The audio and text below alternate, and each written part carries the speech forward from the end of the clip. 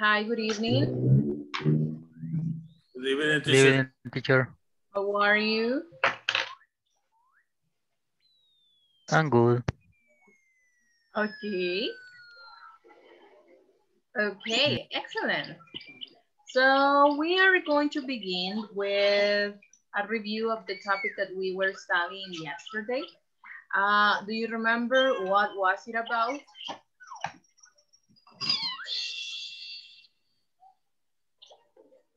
What did we study yesterday? Can you tell me?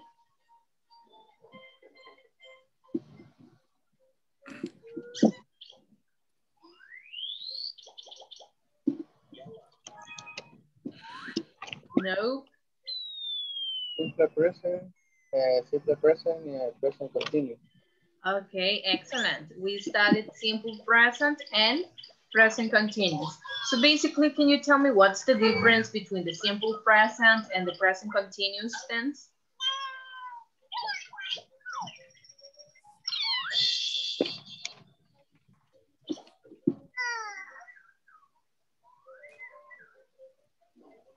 No? You don't remember?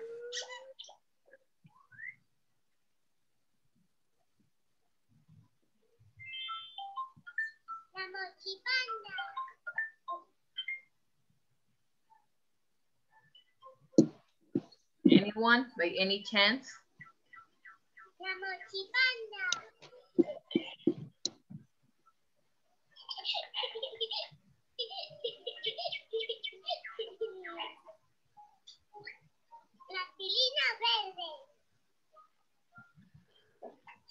Podría ser, teacher, la diferencia del presente continuo es que son acciones que estamos realizando en el momento o que vamos a hacer cuando nos ponemos de acuerdo con alguien en alguna futura fecha no muy lejana.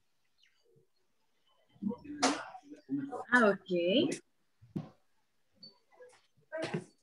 Ok, Miguel Ángel, veo que ha levantado la manita. ¡Un dinosaurio verde!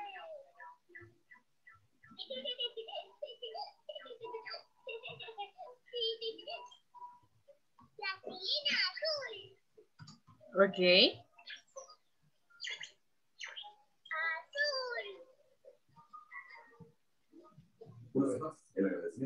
Okay, so let me just go to the presentation. Because if you remember, we were talking about the differences between the simple present and the present continuous. So the first one, some of you have already mentioned. Let me just share it with you. Okay, so here we have it.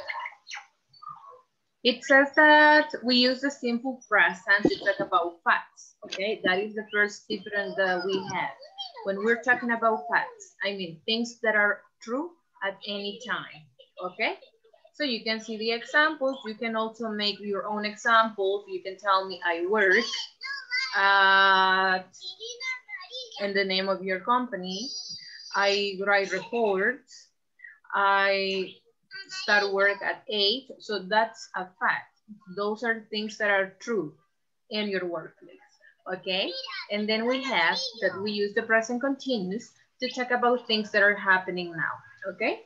So I can say that some of you are taking notes, others are paying attention, others are listening, okay, or that you are writing down, you are drinking coffee, you are falling asleep, etc. Okay, those are some examples, solamente ejemplos, okay? So when we're talking about things that are happening right now, cuando hablamos de cosas que están sucediendo ahorita, en este momento, usamos lo que es el presente continuo, ¿verdad?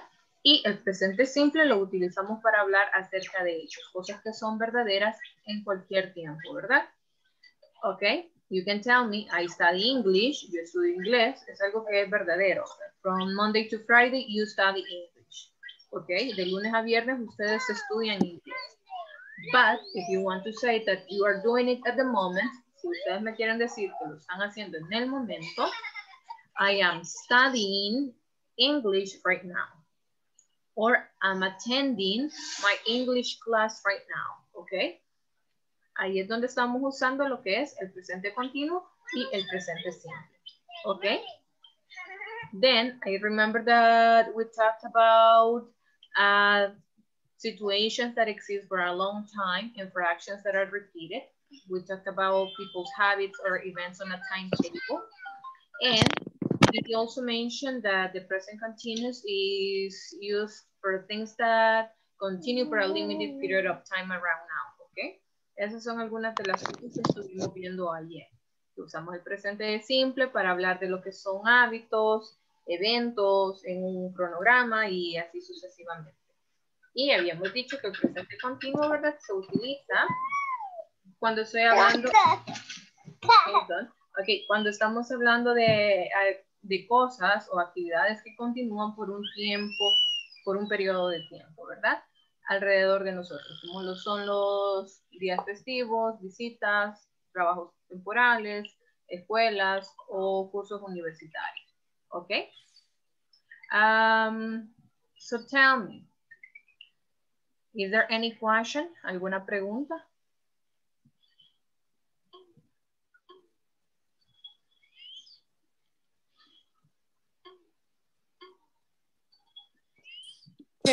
Puede repetir un poquito más, que a mí me confunde los dos tiempos. No sé si nos puede volver a repetir.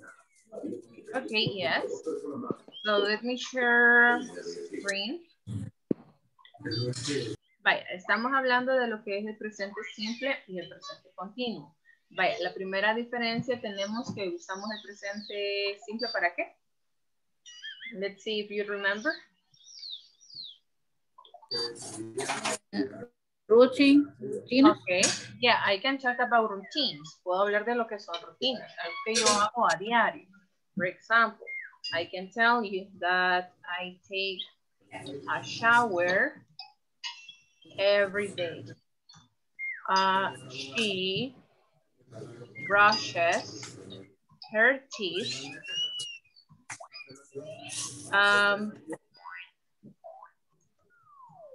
3 times a day. Okay?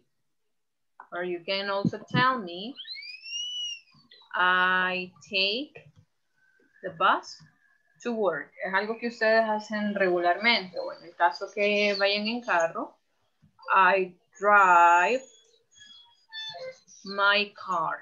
¿Ok? Igual, es algo que ustedes hacen de una forma cotidiana o de rutina.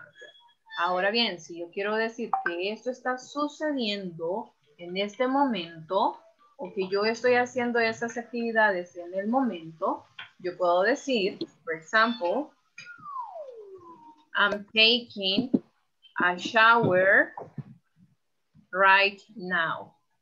¿Ok?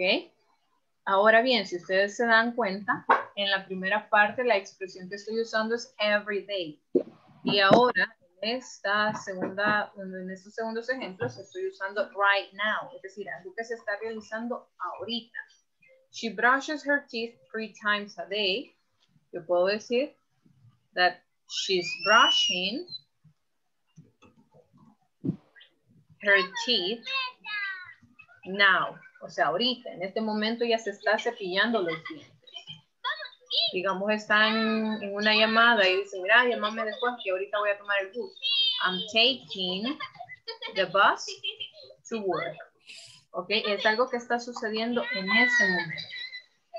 Or you can also tell me, I'm driving my car. Ok, my car. I remember that I mentioned another time expression that we can use. That is at the moment, okay? Okay, so you can see there the differences.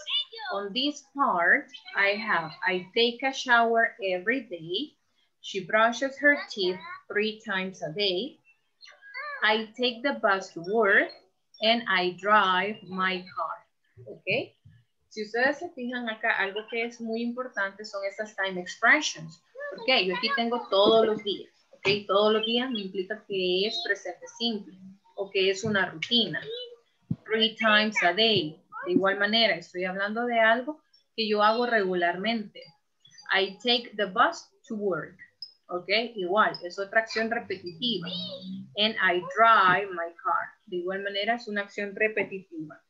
Ahora bien, con estas otras oraciones, como yo estoy usando lo que es el right now, now, and at the moment, se entiende que esas acciones están sucediendo en este momento o en el momento que la persona está hablando. No sé si eso está un poco más claro o si hay preguntas. Yes, teacher. Okay. Questions?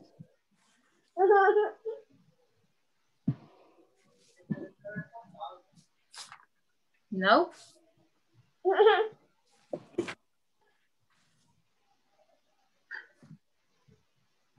Okay, good. Hold on. Give me just a few seconds.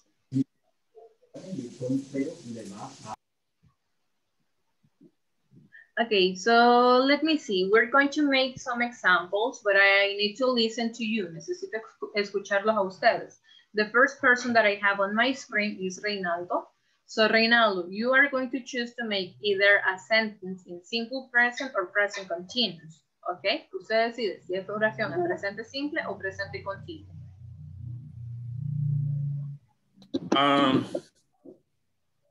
I am receiving my class.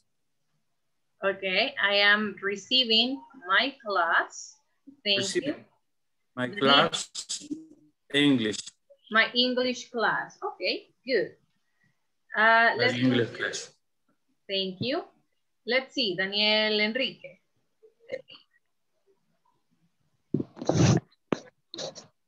Okay. Presente continuo. It doesn't matter. It's up to you. You can use either simple present or present continuous.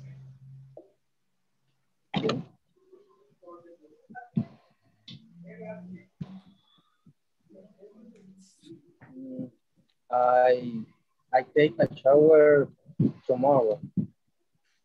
I take a shower tomorrow. At 8 a.m.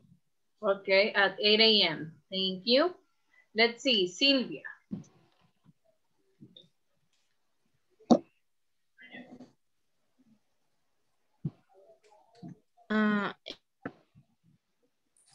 En presente continuo. It's up to you. Hola. Aquí ustedes deciden si la hacen en presente simple o presente continuo. Okay, I am studying English. Okay, thank you, Sylvia. Let's see, Juan Osmel, now is your turn.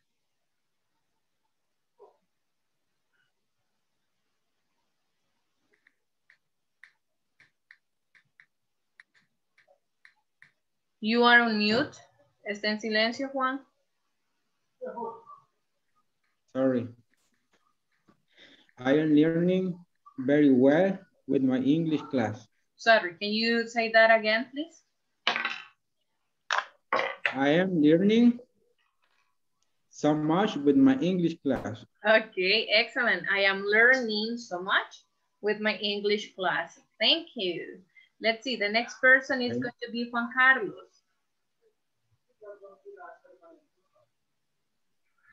I check my email every day. Excellent. I check my email every day. Claudia. I have to work tomorrow. Okay, I have to work tomorrow. Perfect. Suleima.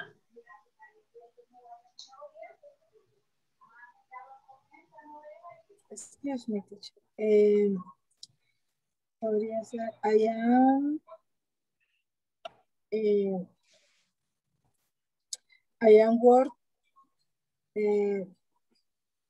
work tomorrow. Es así. I am work tomorrow. Yo trabajo mañana, no sé. No, in that case, I work. I work. Ajá. Okay. Tomorrow. Tomorrow. or I am working tomorrow. Okay. Thank you, teacher. You're welcome. Thank you. Let's continue with, okay, let me see, Norma. I am drinking a coffee cup now. Excellent. Let's see, Xiomara. I have to cook tomorrow night. I'm sorry, can you say that one more time, please?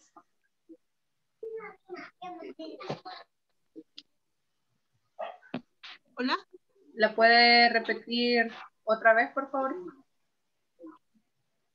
I have to cook de cocinar, cooking tomorrow night. Okay, so I have to cook tomorrow night. Okay, thank you, Xiomara. Yes. Let me see, we're going to continue with Giovanni.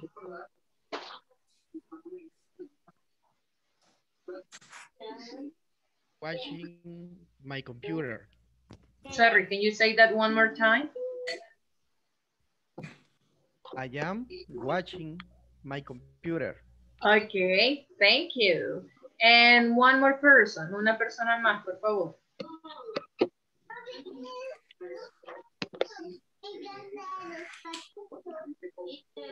Do I have a volunteer? Teacher. Yes? I am watch movie in the weekend. Okay, thank you.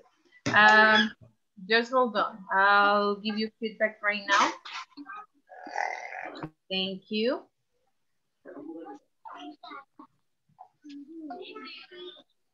Okay, so something that is really important for you to know and to identify is that when we are talking in simple present, we're not going to use verbs in ing. Cuando estamos hablando en presente simple, no usamos verbos en ing.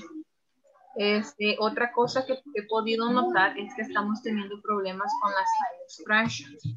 Algunos me están diciendo, por ejemplo, next week, next month, tomorrow night, pero si ustedes logran escuchar, esas son frases a futuro. Y si yo estoy hablando a futuro, voy a usar el presente continuo.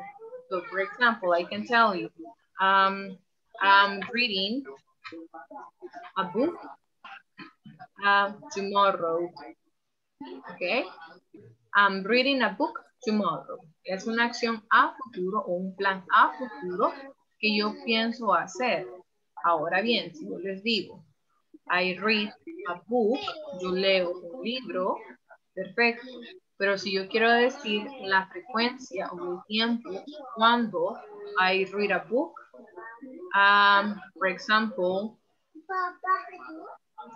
today.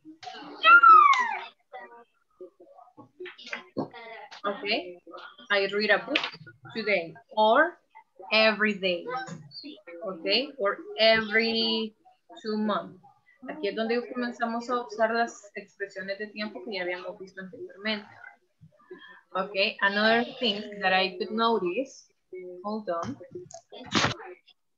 No,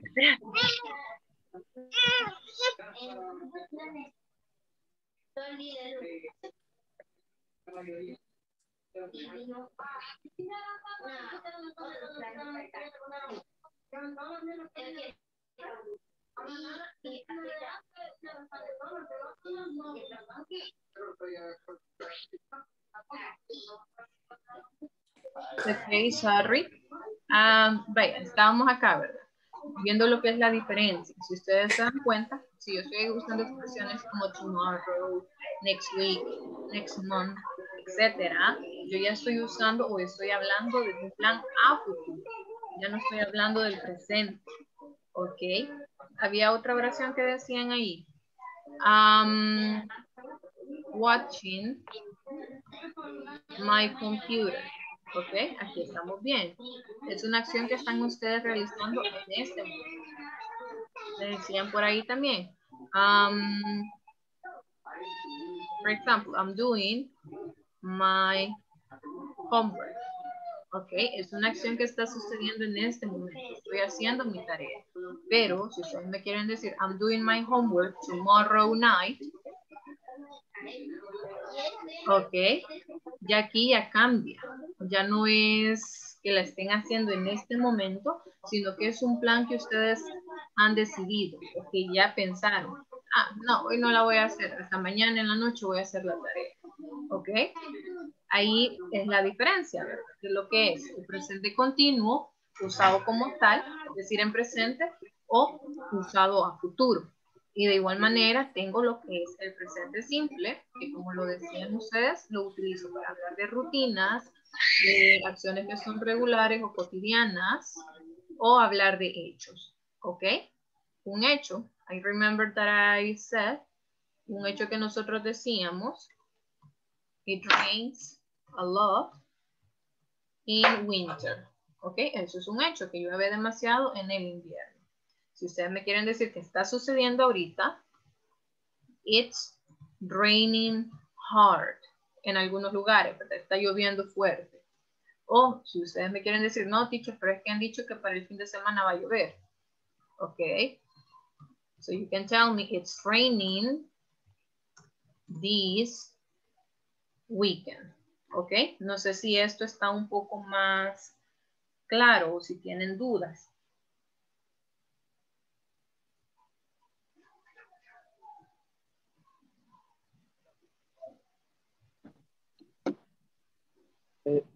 La primera en is rain a lot in winter, ese es presente.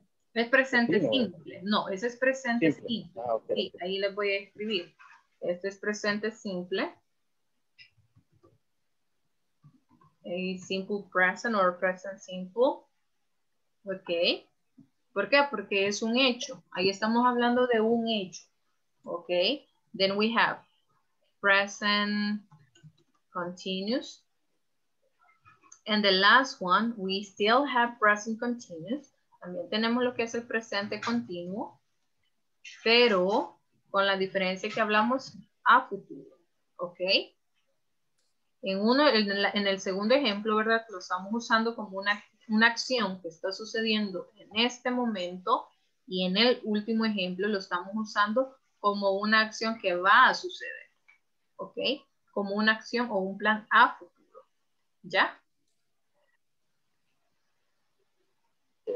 Igual también lo que es el verbo. I'm sorry. ¿Cómo fue? El verbo también cambia, como decía en la primera oración, es rain, it's rain. Y en la segunda ya cambia el verbo a raining. Correcto, porque es En algo el que presente está continuo. sucediendo. Y también, bueno, cuando el I read a book today es presente simple, ¿verdad? Ok, yes.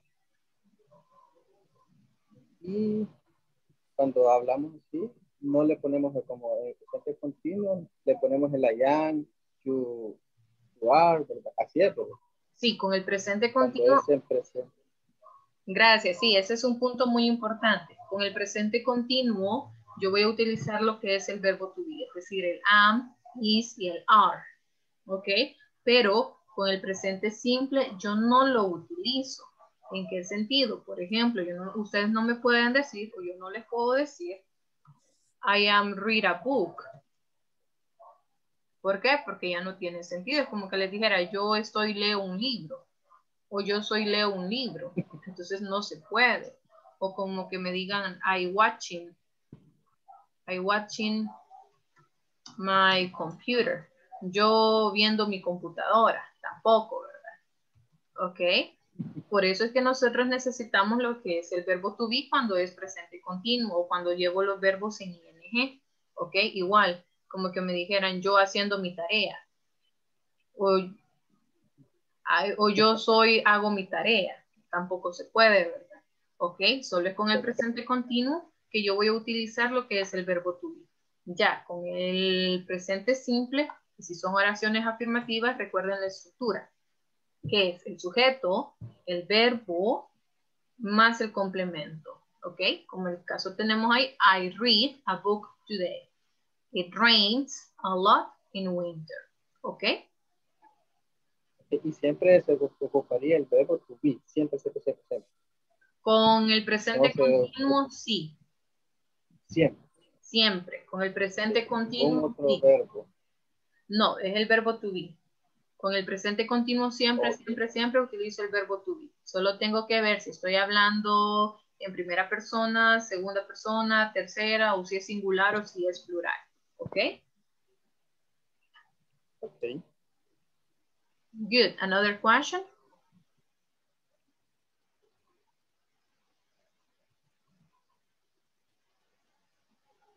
No? No. No. Ajá. Good. So I'm going to check attendance. Voy a pasar lista entonces. No lo había hecho al inicio, ¿verdad? So let me see. Do I have Albanelli Reyes? Is she here? Present, teacher. Okay, thank you. Ana Delmi Herrera.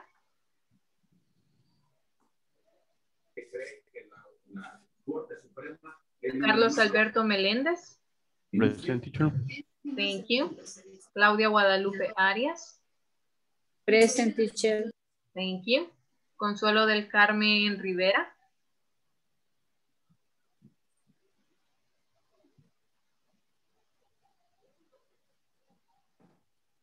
Daniel Antonio Luna.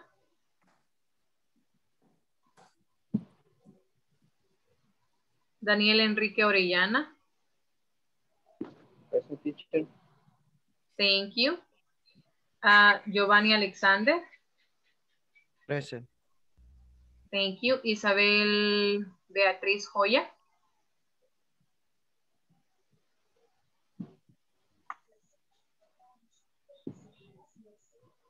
Juan Carlos Peña. Present, teacher. Thank you. Juan Osmel Vizcarra. Present, teacher. Thank you. Linda Ivette Márquez. Present, teacher. Thank you. Miguel Ángel Domínguez.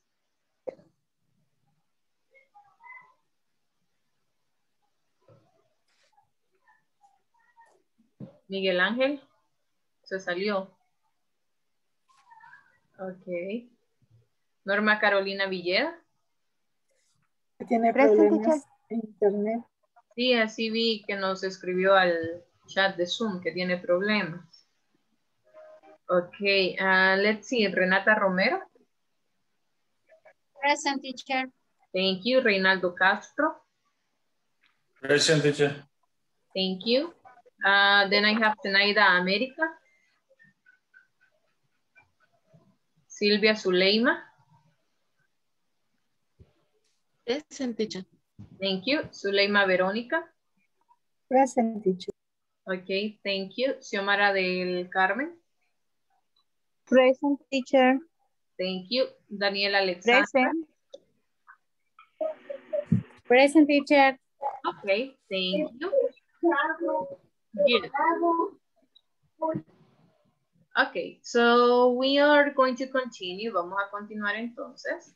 And something that I remember that we are going to do, or that we mentioned yesterday, algo que mencionábamos ayer, ¿verdad? Es el tema en el que vamos a trabajar ahora, que son las WH questions.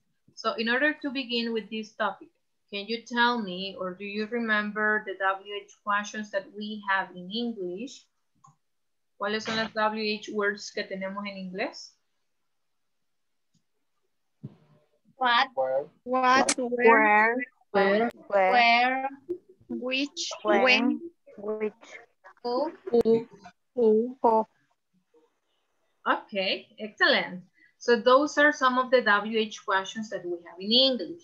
So now, if I ask what each of they mean, ¿qué significa cada una de ellas?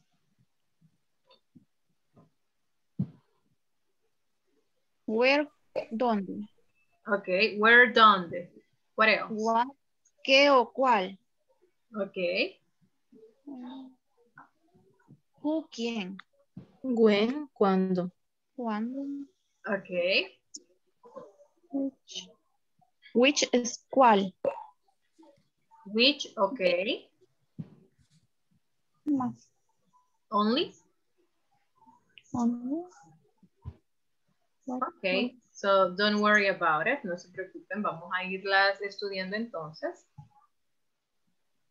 So you can see that here we have question words in English. This is basically a summary. Es un resumen. Tengo las más importantes. So you can see that first of all we have who. Hold on. We have who. We have the meaning. And we have some examples. Vamos a irlas viendo así una por una. Lo que significa y los ejemplos. Luego vamos a ver cómo vamos a ir construyendo o haciendo preguntas abiertas, ¿verdad? Pero usando lo que es el presente continuo. ¿Ok? So the first person that I have on my screen, la primera persona que tengo en la pantalla es Silvia. Silvia, can you help me reading the first part, please?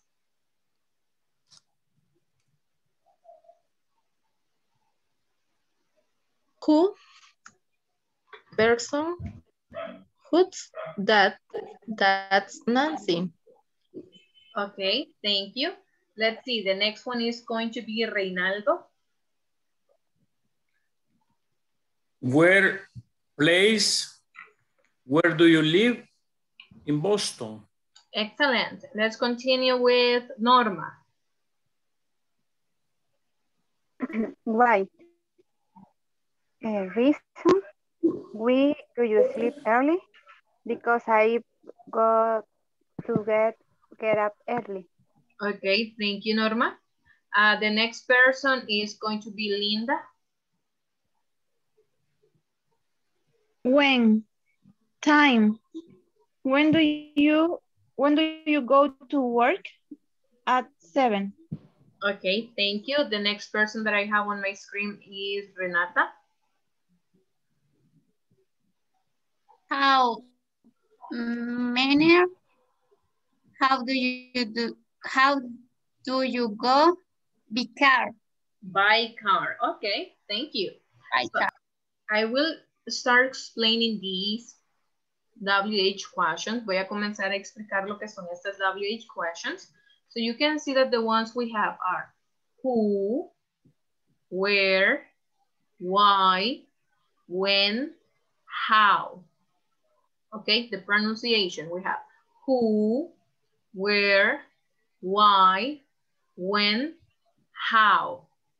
You can see that here we have the meaning. Who, I use it when I want to know the person. Cuando quiero saber la persona, es decir, quién. Who's that? Who's that? ¿Quién es aquel? ¿Quién es aquella?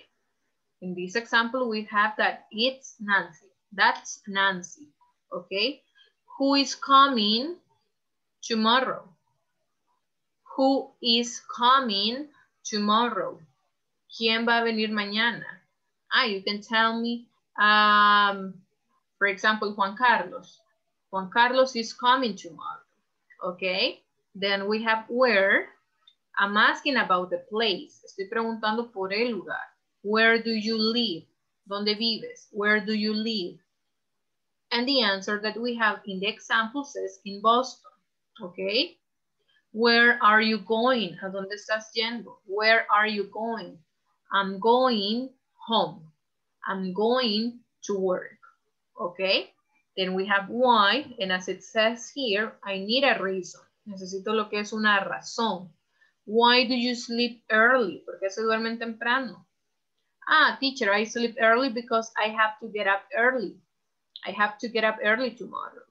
Vaya, esto es algo muy importante. No sé si se les había mencionado anteriormente. Cuando yo utilizo lo que es el why, la forma que yo voy a responder o que voy a usar para responder es because. ¿Ok? Why are you drinking coffee? ¿Por qué están bebiendo café? Why are you studying English? ¿Por qué están estudiando inglés? Why are you watching TV? ¿Por qué están viendo televisión? Because I have nothing else to do. Porque no tengo nada más que hacer o porque quiero, ¿qué? Ya ustedes van diciendo. Porque lo necesito para mi trabajo o porque necesito un ascenso, etc. Okay? Then we have when. This one is used when I'm talking about time. Aquí cuando yo quiero saber el tiempo, ¿verdad? When do you go to work? At 7. When do you go to work? At 7. When are we having the meeting? ¿Cuándo tenemos la reunión? When are we having the meeting? And then you can tell me, we're having the meeting tomorrow at 9. Okay. How, we are asking the manner. How do you go? ¿Cómo te vas? By car. Okay. Here we are asking the manner, la forma, ¿verdad? La manera en cómo ustedes hacen algo. No sé si hay alguna duda o pregunta.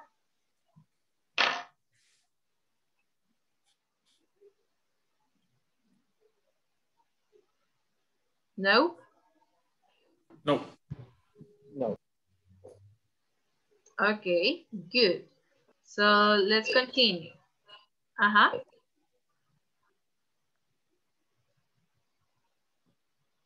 ¿Escuché a alguien por ahí? ¿No? No. Okay, good. Let's see. The next person that I have on my screen is Daniel Enrique.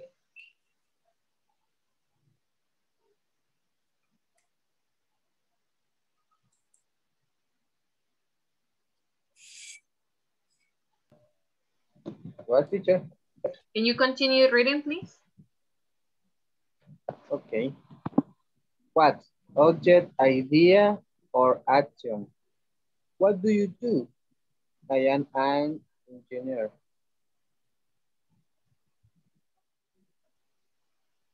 Then we have, sorry, we're going to continue. Let me see with Juan Carlos, es la siguiente persona que me aparece.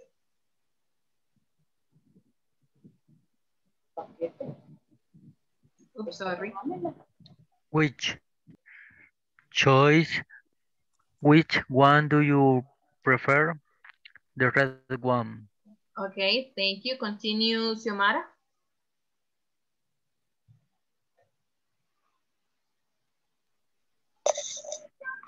Whose possession? Whose is this book? It's Alan's. Okay, thank you. Continue, Juan Osmer.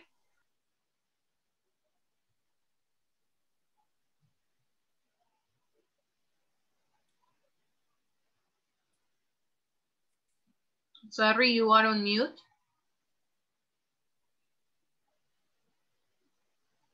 Está en silencio, Juan. One. Whom? Object of the verb. Whom did you meet? I meet the manager. Okay, thank you. Continue, Suleima. What kid? Description. What kid of music do you like? I like Kate. Quiet. Song. Okay, thank you. So we have what kind. We're talking about description.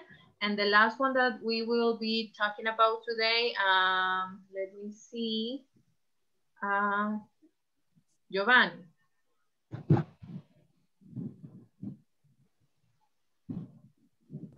Okay.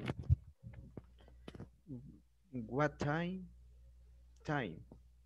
What time did you come home? Okay. Excellent.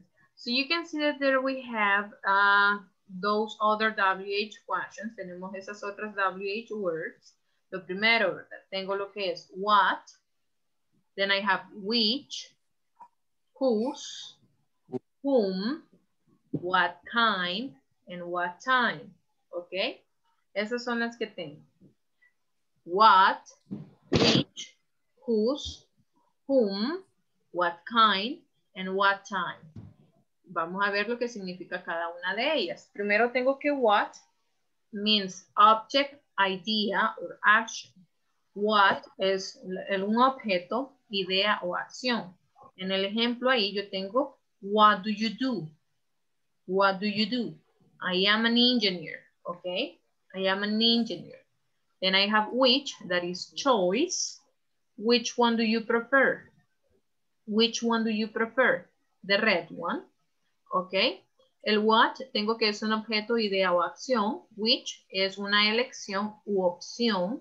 O sea, acá, which one do you prefer? ¿Cuál prefieres? Yo les estoy preguntando, digamos, entre un helado de chocolate o un helado de vainilla, ¿cuál prefieren? Some of you will say, I prefer chocolate. Vanilla, please. Ok, ahí estamos dando a escoger. Then we have whose, that means possession. Whose significa posesión. Whose is this book? ¿De quién es este libro? Whose is this book? ¿De quién es este libro? Es de Alan. Whose is this cell phone? ¿De quién es este celular?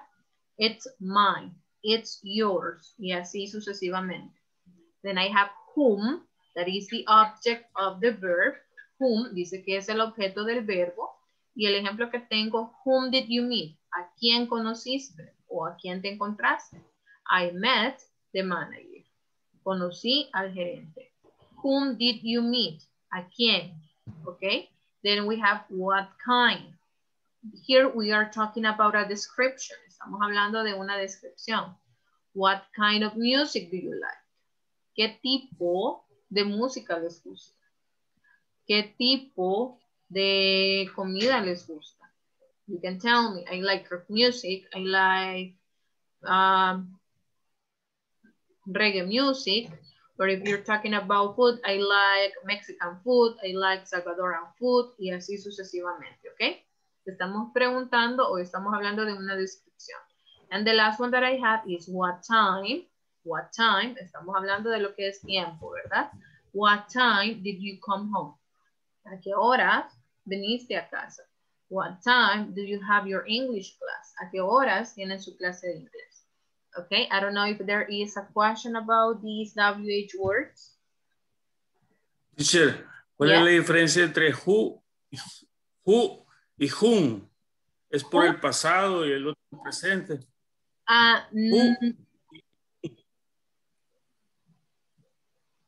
I'm sorry, Reinaldo. Can you say that one more time, please? La primera es who sin la M, who. Y la otra es whom. ¿En qué tiempo? Ahí está.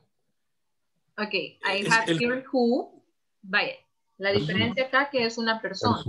Ok, sí, tengo aquí una persona. Yo necesito saber quién. ¿Quién? Ok. Y acá tengo el whose, que es posesión. No, whom. Whom. Whom. Whom. Acá es el objeto del verbo. El objeto. Sí, es un objeto de un verbo. Acá porque el ejemplo está en pasado, pero no quiere decir que va a ser siempre en pasado. Puede ser también en presente o a futuro, etc. Sí, pero acá yo quiero saber la persona. For example, who is drinking coffee? ¿Quién está bebiendo café? Who is drinking coffee? Even in the structure, let me write it here. Inclusive en la estructura, o sea, ustedes van a ver esto en inglés, ¿verdad? Que a veces yo tengo sujeto y a veces no. Who is drinking coffee? ¿Quién está bebiendo café? Who is watching TV? ¿Quién está viendo televisión? Ok, I need to know the person. Yo necesito saber la persona, necesito saber quién es el que está realizando esa acción o quiénes. Who are listening to music? ¿Quiénes están escuchando música? Ok, entre las respuestas, permítanme, voy a poner esto, quiero ver, tal vez se logra ver, si no vamos a cambiar color.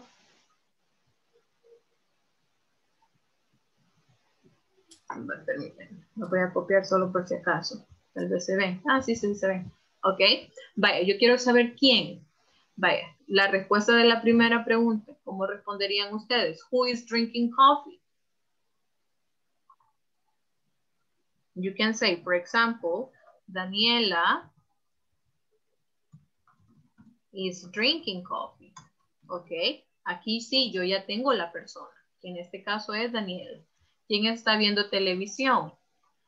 You can tell me, for For example, Juan is watching TV. Ok. Y la última, who are listening to music. ¿Quiénes están escuchando música? You can tell me, Renata and Norma are listening to music. Ok. Vaya, tengo las preguntas. Es decir, yo necesito saber quiénes son. Quiénes están realizando esas acciones. Ya tengo respuestas, ya tenemos quiénes son. Entonces ya encontramos la persona. Ahora bien, con este whom, como lo dice, is the object of the verb. Es el objeto del verbo. El ejemplo que tengo allí dice, whom did you meet? ¿A quién? ¿Ok? ¿A quién conociste? O si yo quiero preguntar, ¿a quién conocerás? Whom will you meet? ¿Ok? Aquí sí no importa si es presente, si es pasado o si es futuro. ¿Ok? El whom siempre va a ser, como lo dice ahí, objeto de un verbo. Ok, so if I have this question, whom will you meet? I'll meet the new accountant, for example. Conoceré al nuevo contador. Okay. Or whom are you working with? Whom are you working with? ¿Con quién, a quién vas a estar trabajando? ¿Con quién vas a estar trabajando? Okay. And you can answer, sorry, I'm working with my mother, for example. ¿Ok? El whom, en este caso, es el objeto del verbo. No sé si me he dado a entender. Sí, it's clear. Ok. What about the others? ¿Y los demás?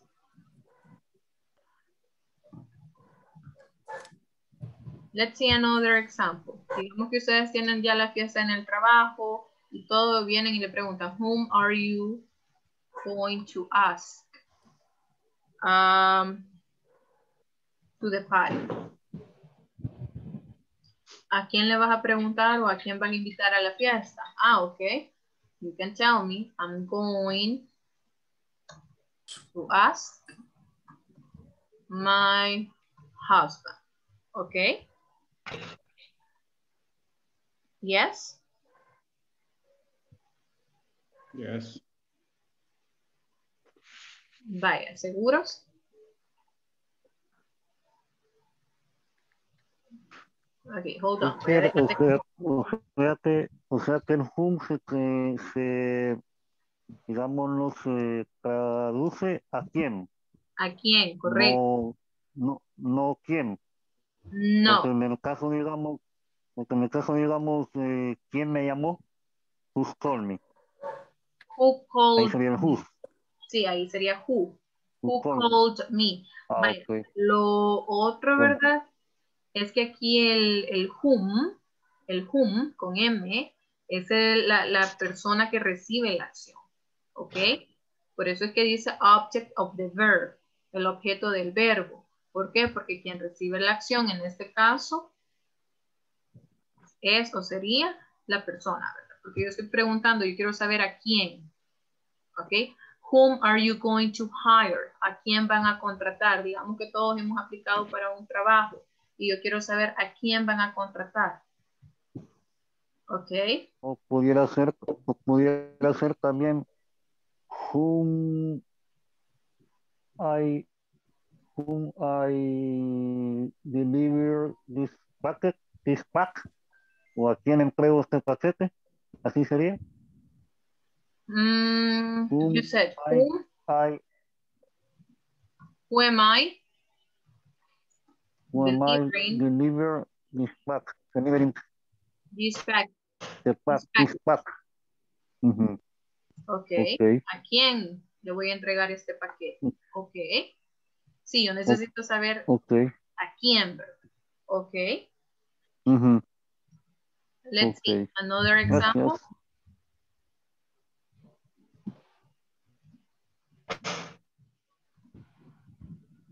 No. Whom are we calling tomorrow, for example? ¿A quién o a quiénes vamos a llamar mañana? Ok, ¿a quiénes vamos a llamar mañana? Y ya ustedes dicen la respuesta. We're going to call our clients, or we're going to call the new employees.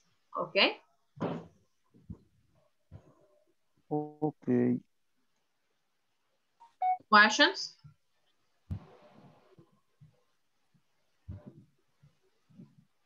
No question. No questions?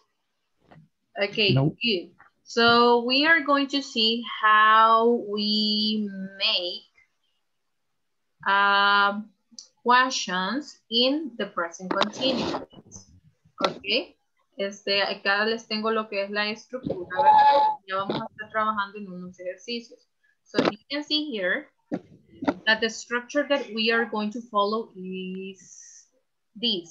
La forma en la que vamos a estructurar la siguiente. You can see, I have first of all the WH question. Lo primero que yo tengo es la WH word. En este caso tengo who, where, what, when, and why. Luego tenemos lo que es el verbo to be, is, are. I have are again, is, and am. I have the subject, she, we, they, your mother, and I. Then we have the verb in ing. Tengo el verbo en ing, ¿verdad? Más el complemento. Cabe aclarar que en algunos casos yo no necesito de lo que es un complemento. En otros tal vez sí. So for example, the first one says, who is she calling? ¿A quién le está llamando? Okay, o a quién está llamando. Who is she calling? Where are we going this summer? Where are we going this summer? Then I have, what are they studying? When is your mother arriving? Why am I eating vegetables? So if you can see, this is the order that we are going to follow when making yes, no questions. Sorry, information questions. Ese es el orden que vamos a seguir para hacer preguntas abiertas o preguntas de información, como lo dice ahí, ¿verdad? Ahora bien, con las respuestas, como lo vimos el día de ayer, son prácticamente oraciones afirmativas. ¿Okay? Son oraciones afirmativas. Si yo tengo, why am I eating vegetables? ¿Por qué estoy comiendo vegetales? ¿Cuál sería una respuesta? Because. Ajá, because. Because I like it. Because, sorry. Because I like it. Okay, because I like them. Okay, porque me gustan. When is your mother arriving? ¿Cuándo va a llegar su mamá?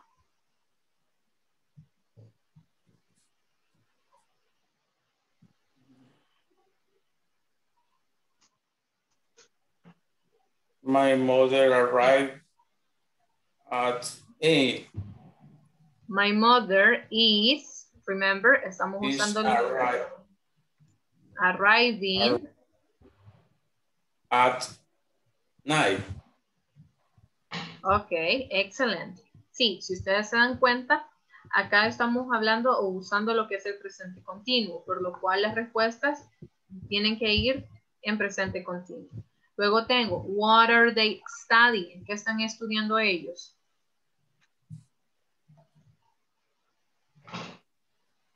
You can tell me, they are studying. They are studying math.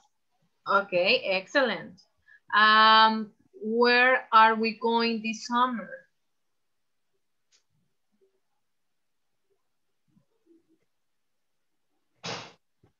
We are going this summer in Miami Beach. Okay, excellent. We're going to Miami Beach. And the last one, who is she calling?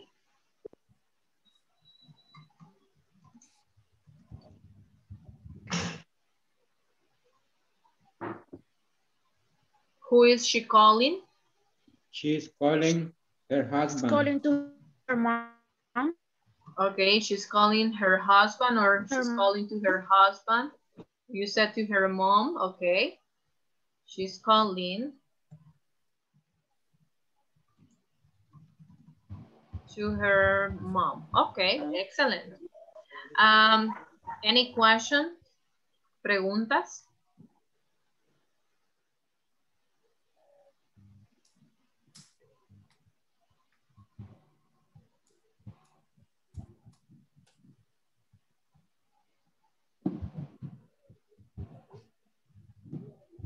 No question. No questions? No. Okay, good. Okay, so what we are going to do is the following, okay? I need to continue explaining this to you. Necesito que sigamos trabajando en esto, ¿verdad?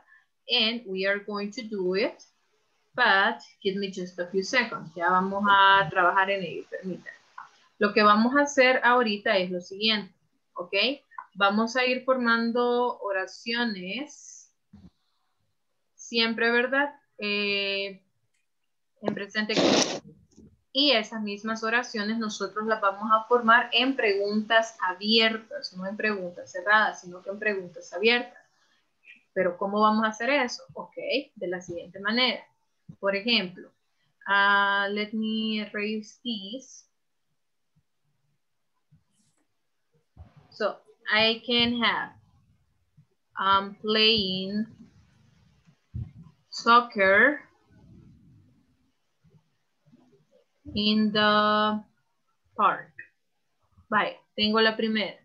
I'm playing soccer in the park.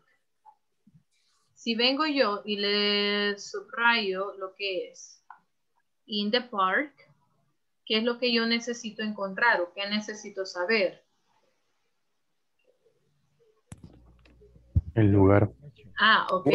Necesito saber el lugar. Entonces, ¿cómo voy a formular la pregunta?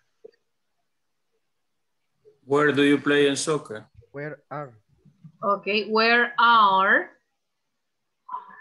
you Do you, you play playing soccer? Excellent. Where are you playing soccer? ¿Dónde estás jugando fútbol? Si ustedes pueden ver, acá la respuesta yo ya la tengo, ¿verdad? Que es en el parque. Let's see another one. We're going, ya que mencionaron la playa, to Miami Beach on Sunday. Okay. So I have this other example. Tengo lo que es otra oración afirmativa. Y lo que yo necesito saber en este caso, ¿verdad? Permítanme. En este caso va a ser el tiempo. So, how is that question going to be? ¿Cómo me va a quedar entonces esa pregunta?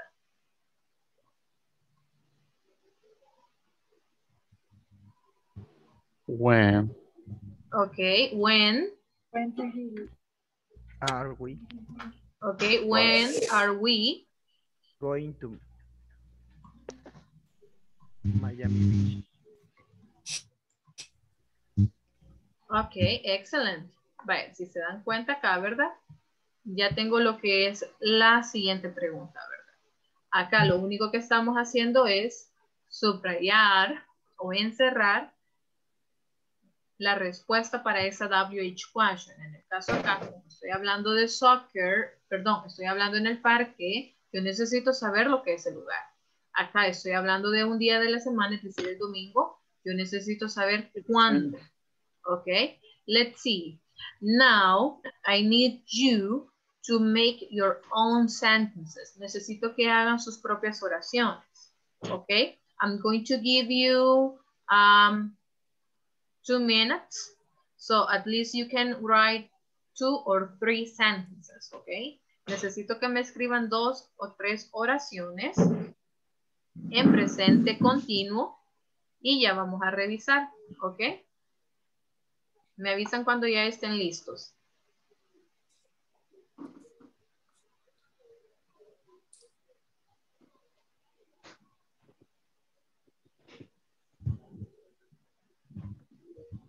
Teacher, Yes. siempre usando las double question. Ahorita solamente vamos a formar Solo la oración. oraciones. Sí. Oh, okay. Okay. Thank you. You're welcome.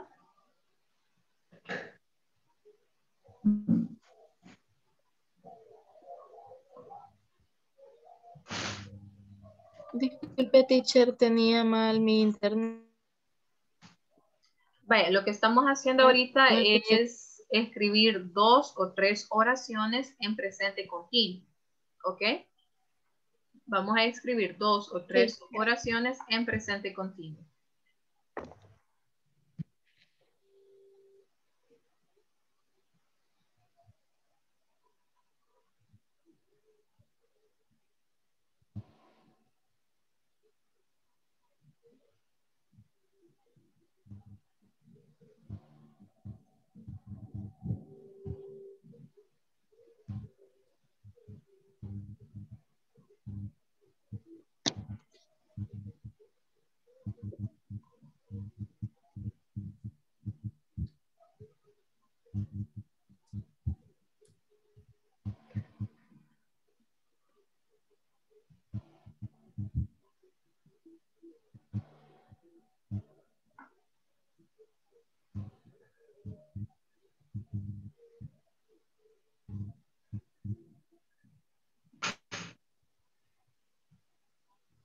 Let me know when you finish.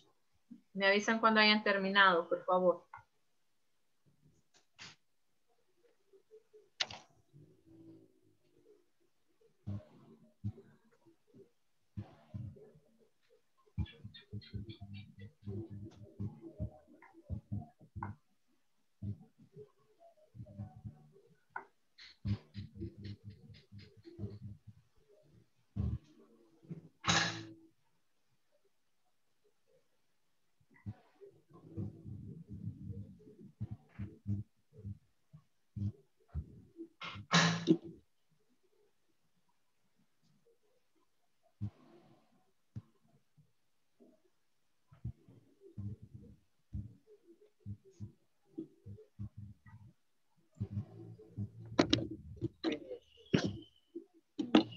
Ready, teacher.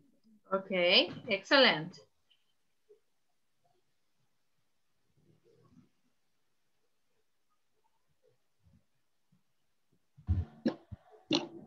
Okay, so if all of you finish, we are going to continue. Si ya todos terminaron, vamos a continuar entonces. Give me just a few seconds.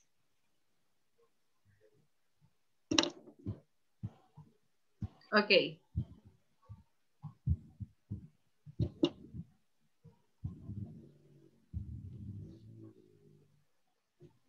So I need a volunteer to read me at least 2 of his or her sentences. Un voluntario para que me lea sus 2 o 3 oraciones, ¿verdad? Mike, que yo, Daniel. Okay, thank you, Daniel. Pero también. Okay. I am going to the class. Okay, I am going to the class. Excellent. Let's see the next example you have, Daniel. He is training in soccer. Sorry, he is Training in soccer. Okay, he's training in soccer. Thank you. And do you have one more? We are sleeping at afternoon. We are sleeping in the afternoon. In the afternoon. Okay. Good. Let's see, Daniel, can you choose another person or do I have volunteers? ¿Tengo voluntarios? Voluntarios a la 1. Ok. Ok, tengo a Miguel Ángel, Juan, Osmel creo, y no sé quién más dijo mí. Linda. Linda, ok, va. Iniciamos entonces con Linda, luego vamos con Juan. Okay, they are having a dinner with their parents. Okay, they're having. They are having. My mom is baking cookies. Okay, excellent. My mom is baking cookies. Sorry, la primera me dijo they are having dinner with their parents. Okay. Thank you. And do you have one more? ¿Tiene una más? Jose is working on weekends. He's working on the weekends. Okay, excellent. Let's see. Juan. Sophia is playing the guitar.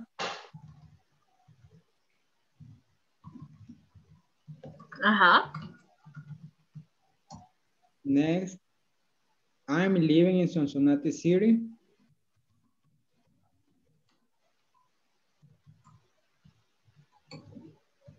Okay. We are learning English tonight. Okay, excellent. Miguel, I could see that you had raising your hand.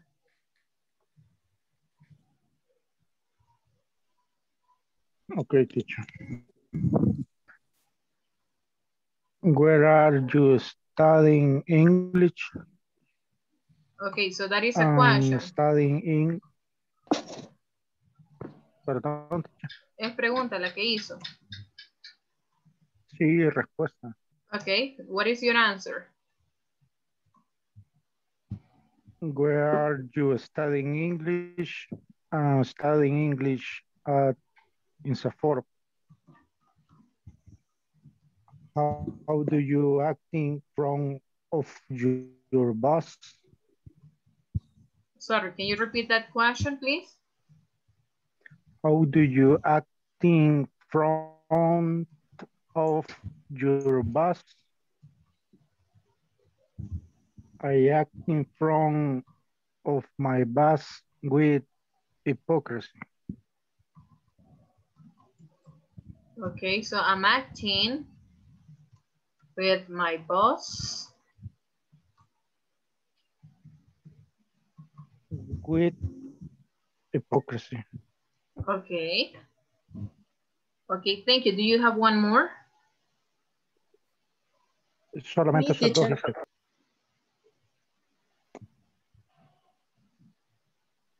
Okay, thank you. Just give me a few seconds. Who said me? Silvia. Okay, Sylvia, tell me.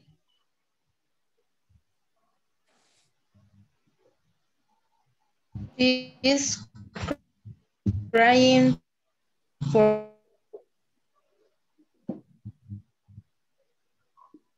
Okay, sorry, Sylvia, but you're getting cut off. her boyfriend.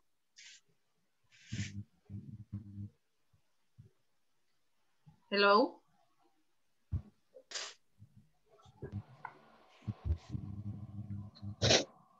Silvia. La siguiente, Mariana is cooking lasagna. Hola. Hola. Yeah, I'm here. Lo siento, es que la primera sí no se Mariana la is logré cooking. escuchar. Okay. She's crying for her boyfriend. Okay. Okay, and the last one? I am playing tennis. Okay, excellent. Is there anyone else who wants to tell us his or her sentences?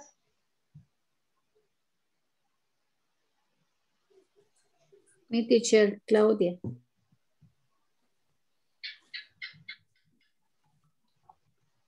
Permítanme.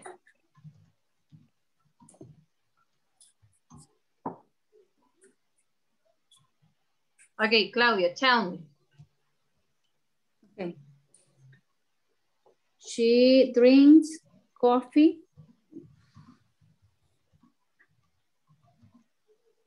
Drink. No, No. So she drinks or she is drinking? She is. Pardon. Okay. So she is drinking coffee now. Okay, excellent. Let's see another one. My son is going to sleep. Okay, perfect. And the last one? I study English at night. I study or I'm studying. Ahí tengo duda, teacher. No sé si es, vaya, yo estoy estudiando inglés ahora. ¿Cómo sería? Vaya, si me está hablando de algo que está haciendo en este momento, sí. I am studying. Studying. English. I am studying English now. Okay. Good. Yeah. Me voy a quedar hasta acá con estos ejemplos. Y si ustedes pueden ver, la mayoría de ellas, ¿verdad? Son, quiero ver, tenemos todas oraciones afirmativas. Vaya, si yo me enfoco en la primera, I am going to the class. Si esta misma pregunta, yo la quiero, perdón, esta misma oración, yo la quiero hacer en una pregunta abierta y tengo lo que es the class, ¿qué WH question van a usar ustedes? Where are you going? Excellent. Where are you going? Then we have he's training in soccer. So I have soccer. ¿Cuál sería la pregunta que van a hacer?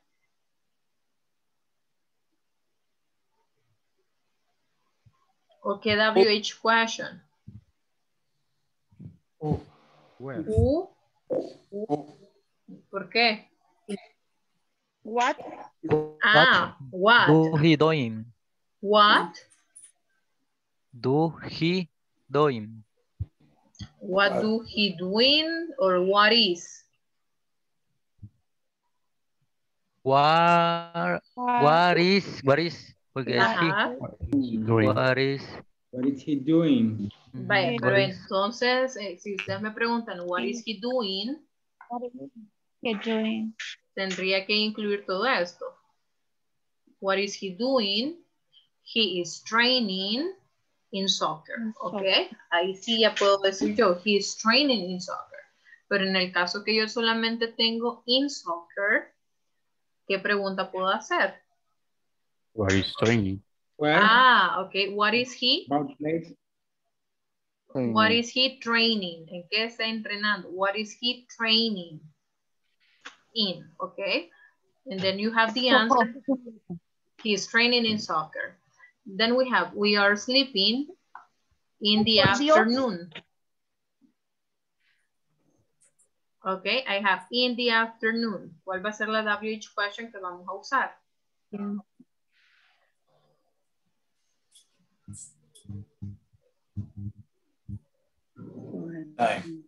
No, it's when. Okay, when. And then? When are we go to sleep? When are we sleeping? The afternoon. Excellent. When are we sleeping? So let me just write it here. Vaya, habíamos dicho, la primera me quedaba. Where are you going? Then you said, what is he training for? When are we sleeping? Okay, good. Let's see the next one. It says they are having dinner with their parents. So let's suppose that the question is going to be this. Vaya, lo siento, ¿quién está escribiendo ahorita?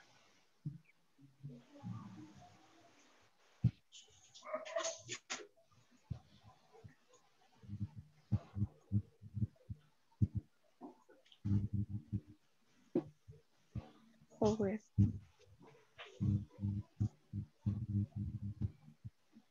Who are they having Okay, dinner? sorry, let's continue. Vaya, quedamos ahí con la siguiente. They are having dinner with their parents.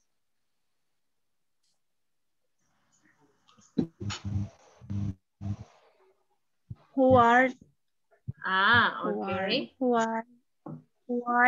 are they having dinner with? Excellent.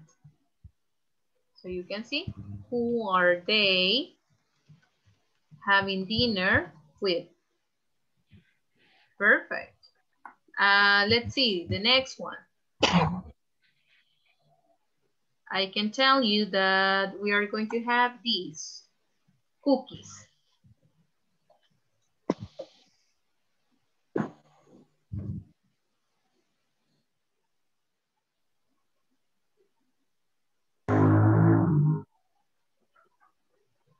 What is she baking? Okay. Who or what?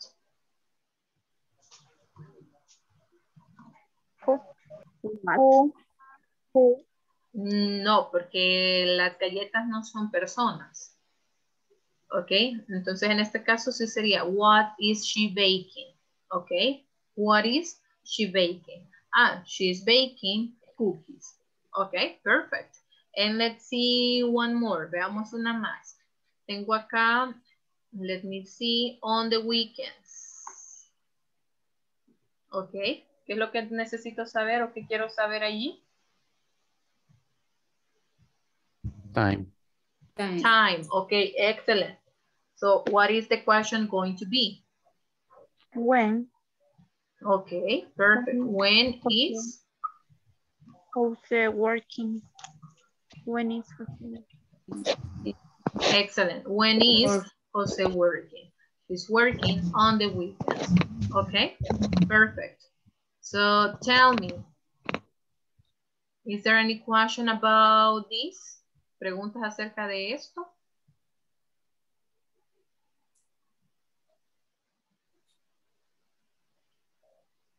Or is everything clear for you?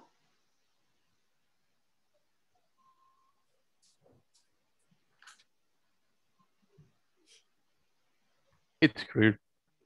Okay, are you sure? ¿Seguros?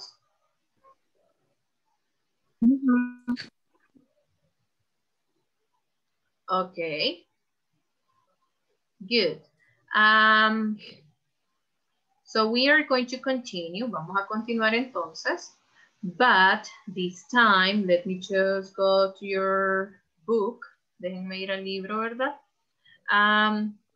Okay, so on this particular topic, we have the exercises on pages, let me see.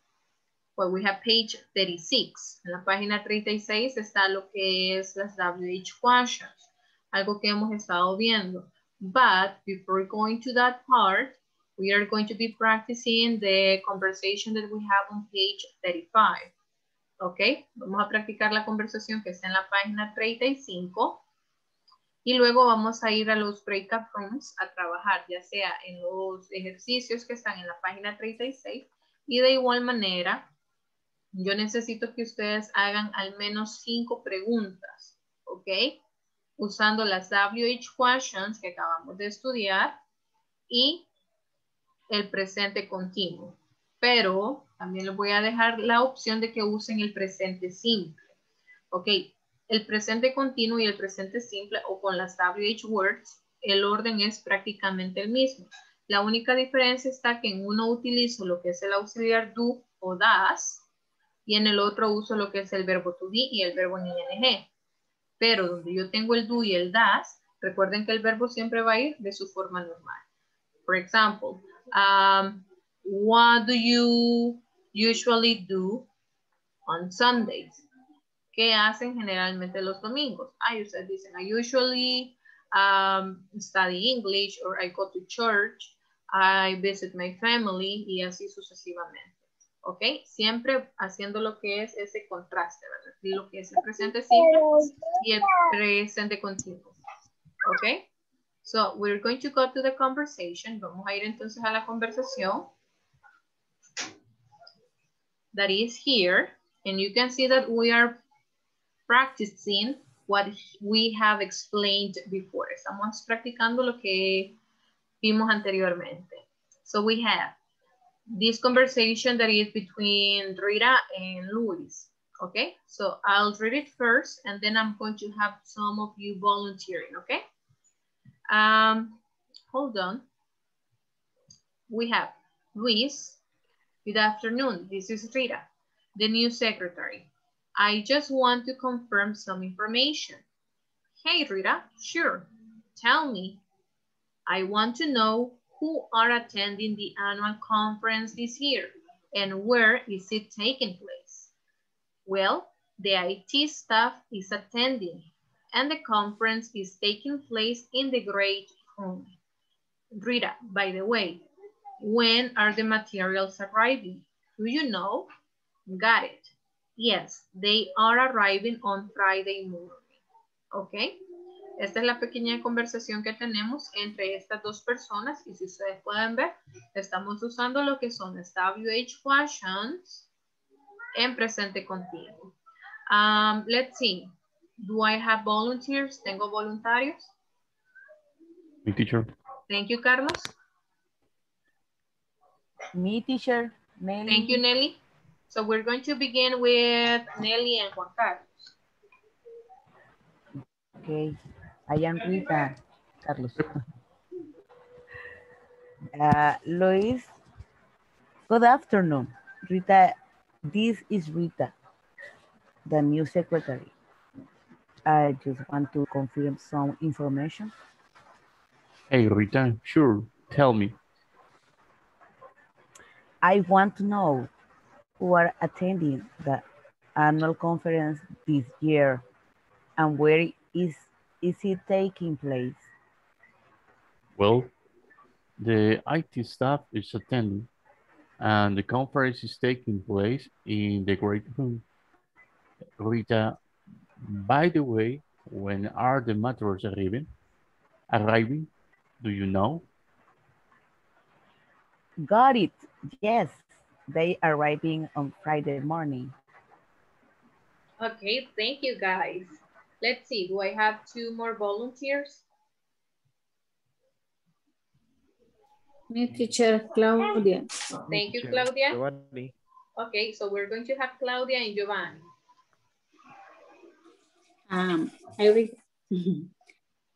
Luis, good afternoon. This is Rita, the new secretary. I just want to confirm some information. Hey, Rita, sure, tell me. I want to know who are attending the annual conference this year and where is it taking place?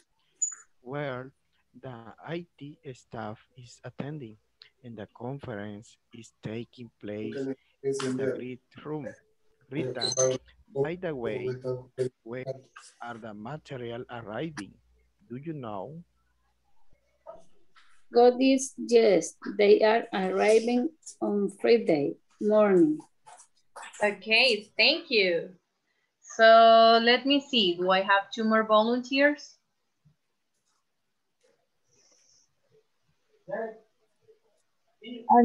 Me, teacher Xiomara. Okay, so I have Xiomara and?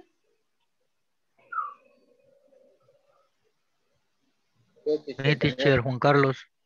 Okay, so we're going to have Xiomara and Juan Carlos, and then we're going to have Daniel, and we're going to wait for another person, okay? Vamos a esperar por alguien más para que le ayude a Daniel, okay? Okay. Luis, good afternoon. This is Rita, the new secretary. I just want to confirm some information. Hey, Rita. Sure, tell me. I want to Now, who are attending the annual conference this year and where it is taking place? Well, the IT staff is attending and the conference is taking place in the great room. Rita, by the new way, when are you the material arrive? Arriving. Do you Arriving. know? Arriving. That when are the material arriving? Do you know? Good yes. They are arriving on Friday morning. Okay, excellent. So the last person that I have is Daniel and tengo Daniel y ¿quién más?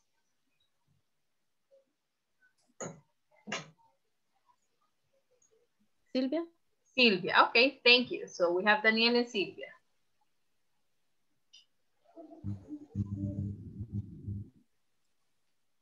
Luis, good afternoon. This is Rita, the new secretary.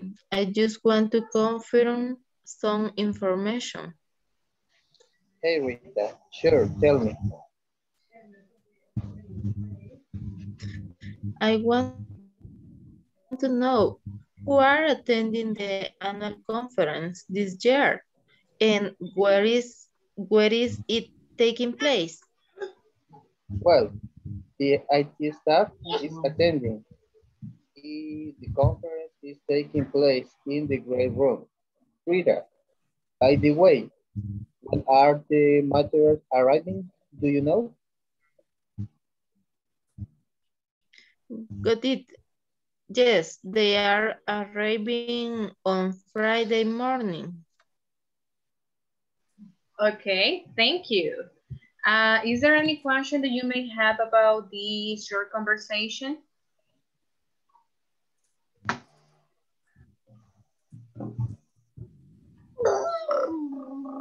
No? So let's move to the next part, okay? Well, first of all, you have exercise number 3 that says figure it out. You're going to complete the questions and you are going to use the conversation about to help yourself. Okay, but this is something that we are going to do right now as a class. So number 1 says, are the materials arriving? What is the WH question that we are going to use?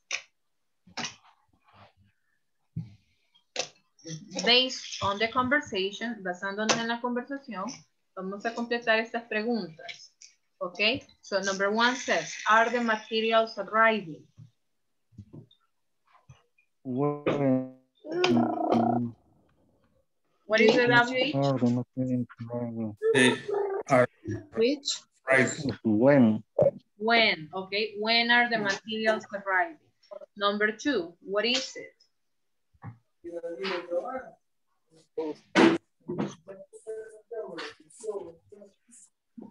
Who is attending, teacher? Okay, excellent. Who is attending the conference? Excellent. And the last one? Where? Where? Okay, where? Where is the meeting taking place? Okay, excellent. So that is with the conversation, right? So what we are going to do right now,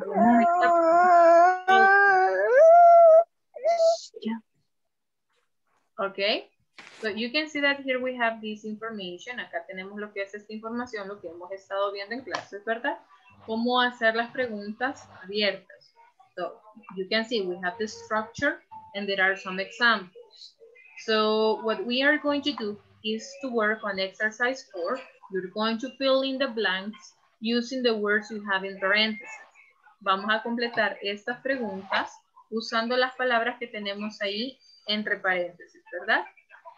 And then, what I was telling to you, vamos, bueno, aquí dice que vamos a pensar en eventos a futuro, ¿ok? Para sus compañeros.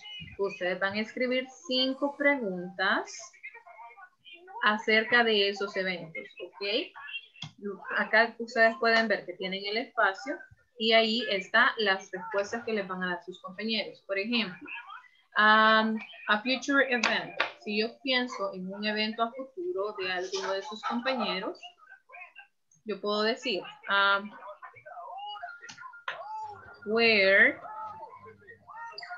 is Juan having a meeting? Vaya, ok. Where is Juan having a meeting? Yo ya tengo lo que es la pregunta, ¿verdad? Luego yo le puedo decir o le puedo preguntar, ¿verdad? Juan, where are you having a meeting? Y Juan me va a responder, I'm having a meeting in or at, y ahí ustedes van a ir completando. No sé si está claro lo que vamos a hacer. Yes, teacher. Yes. So, what are the things that we are going to do?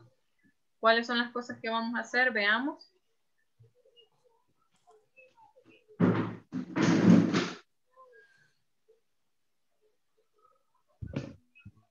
What is the first thing that we are going to do? En number 4, vamos a rellenar las partes blancas con las palabras que están en los paréntesis. Ok. Y en el número 5 haríamos preguntas que le vamos a hacer a nuestros compañeros y vamos a poner la respuesta ahí. Ok, excellent. That's what we are going to do. Es lo que vamos a hacer.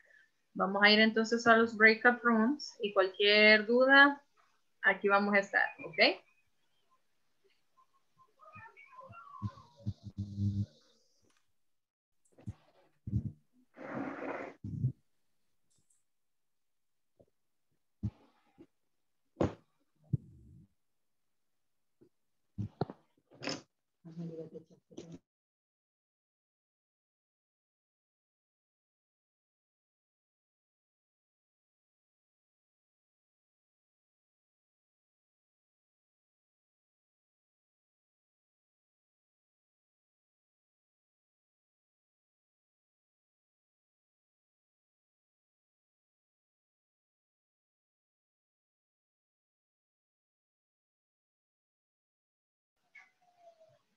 Hi, Zenaida, can you hear me?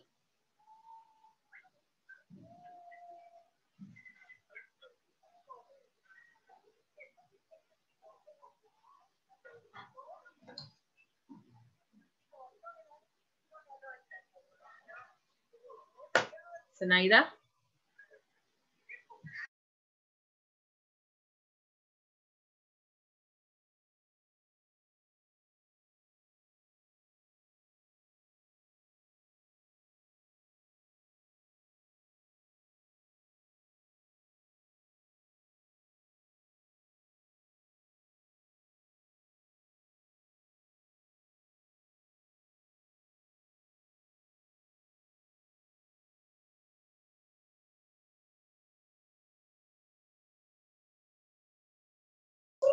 Ahí está en base a la conversación, ¿verdad? Sí, The conference. como es pregunta.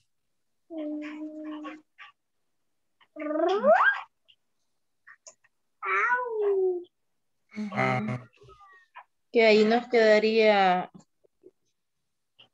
how is he dividing?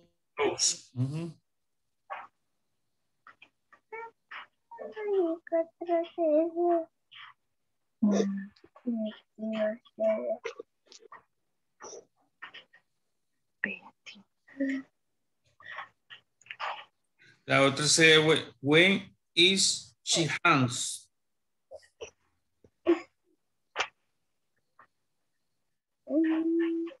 When Check.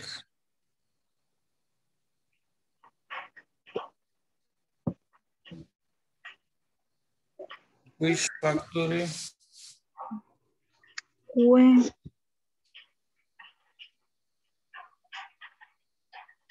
fíjate mismo, when she has which factory? Which factory? This month. Are your boss visit? Which factory your boss visits?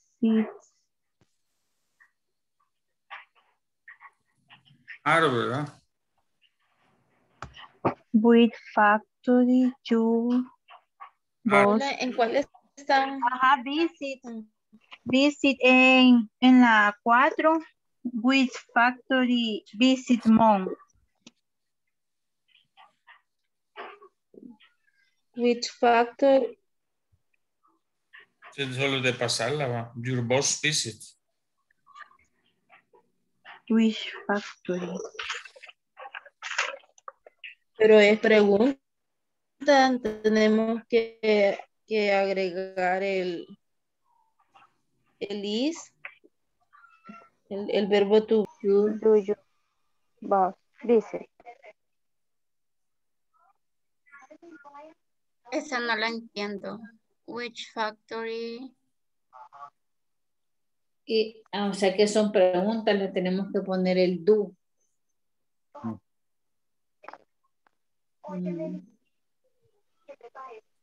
Hi, how are you? Hi, teacher. Tengo duda. Estoy completando el ejercicio 4. Ahí lleva el do porque son preguntas. Me quedé. Vaya, todas estas son preguntas en presente continuo. ¿Ok? No es presente simple, es presente continuo. Ya.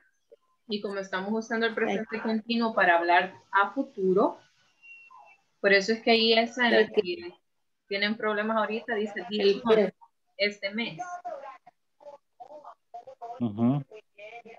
Entonces, ¿dónde quedaría?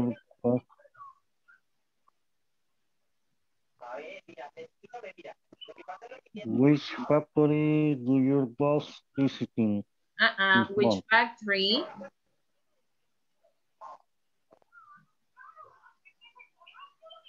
Según el orden de las WH questions. Tengo primero la WH question. De ahí.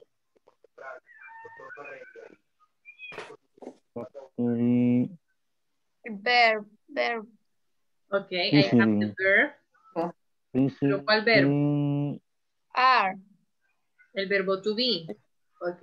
El verbo to be. Entonces. Which factory? Ajá. We. Which factory are you? Are your boss? Vaya. Factory. ¿Es singular o plural? Singular. Ok, entonces. Is your. Ajá. Is your boss? Visit. Okay, excellent. Which factory is your boss visiting? Visit. This man. Yes. Visiting this month. Why? Why?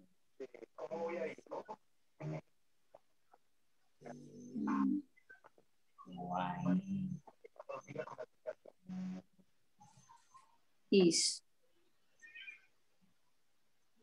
En última también sería is the new.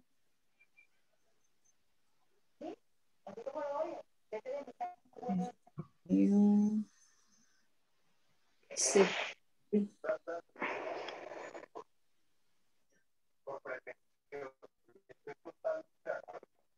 Working. Why is the new secretary working the next secretary? Okay, Working. good. Who is the new secretary? Do you have questions?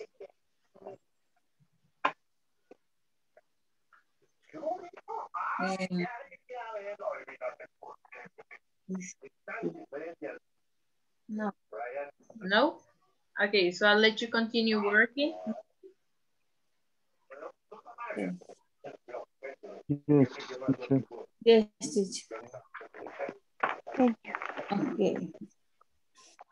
Think Why of is the new some secretary future. working? Why are What is? Why is the new secretary working? Why is Yes. Why is? Mhm. The next Saturday.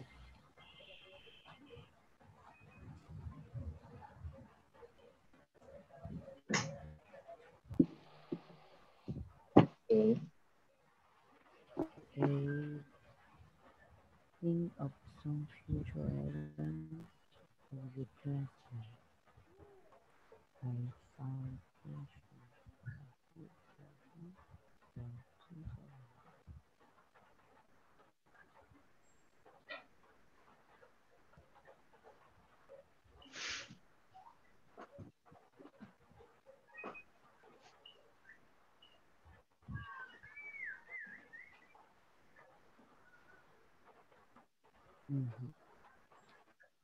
Okay. Yeah. Está él dividiendo el grupo. Okay. Ujú. Entonces la segunda sería, when are she ending? She ending. La tercera. When is Sí, así la entiendo yo. she When es When, is ¿cuándo? espérenme. When es tiempo, ¿verdad? Entonces sería teacher. when, Una pregunta en esta oración de la número 3. Han es verbo. Okay, let me check. Number 3, you said. Sí. ¿Sí? Sí. Hands. ¿Y qué significa? Entregar. A mano. ¿Cómo? Entregar. Ah, habíamos hecho mala traducción. sí, esa no me la... Sí, Ah, ok. no es de mano. Es que Ajá. pensé que When is she entonces handing? también entregar, ¿verdad? Entonces, Okay, excellent. when the Handing. That checks. When are she ending? Is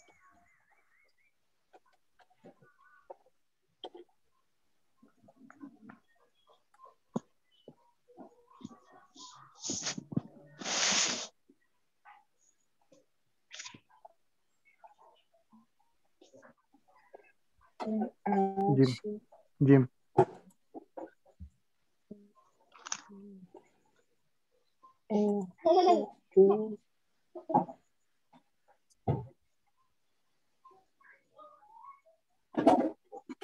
Y en la número 4 les queda factory are you most visiting the month.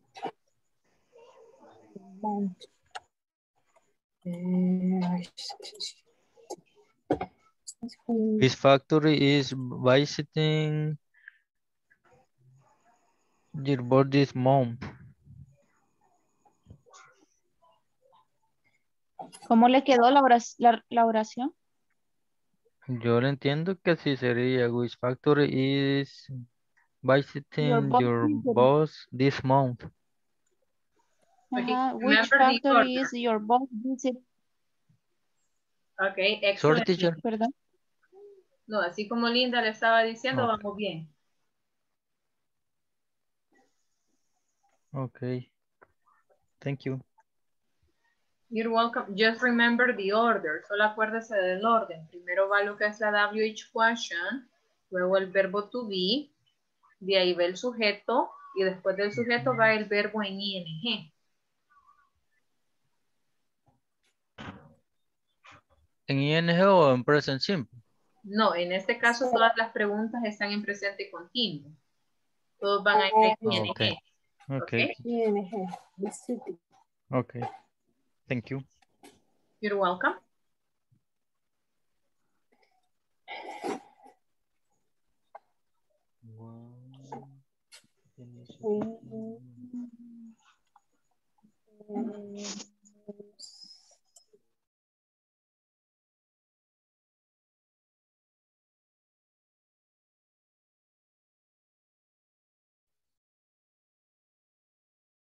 Estamos haciendo las preguntas. Todavía no hemos terminado.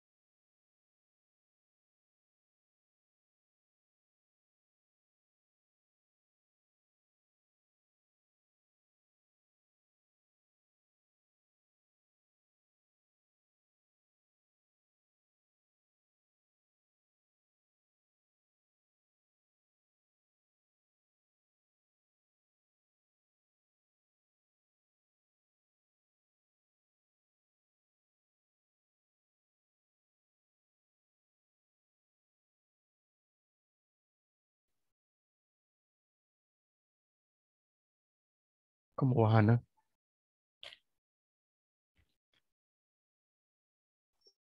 Creo que ya. Ok, si gusta empieza usted. Sí, pienso yo que sí.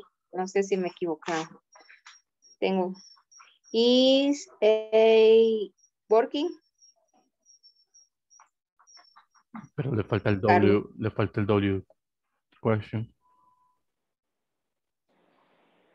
Y la segunda, aren't the children playing in state parking? Falta también. Le falta, por ejemplo, la segunda que me dijo, ¿me la puede repetir? Are the children playing in state parking? Están los niños jugando en el parque. Pero creo que le falta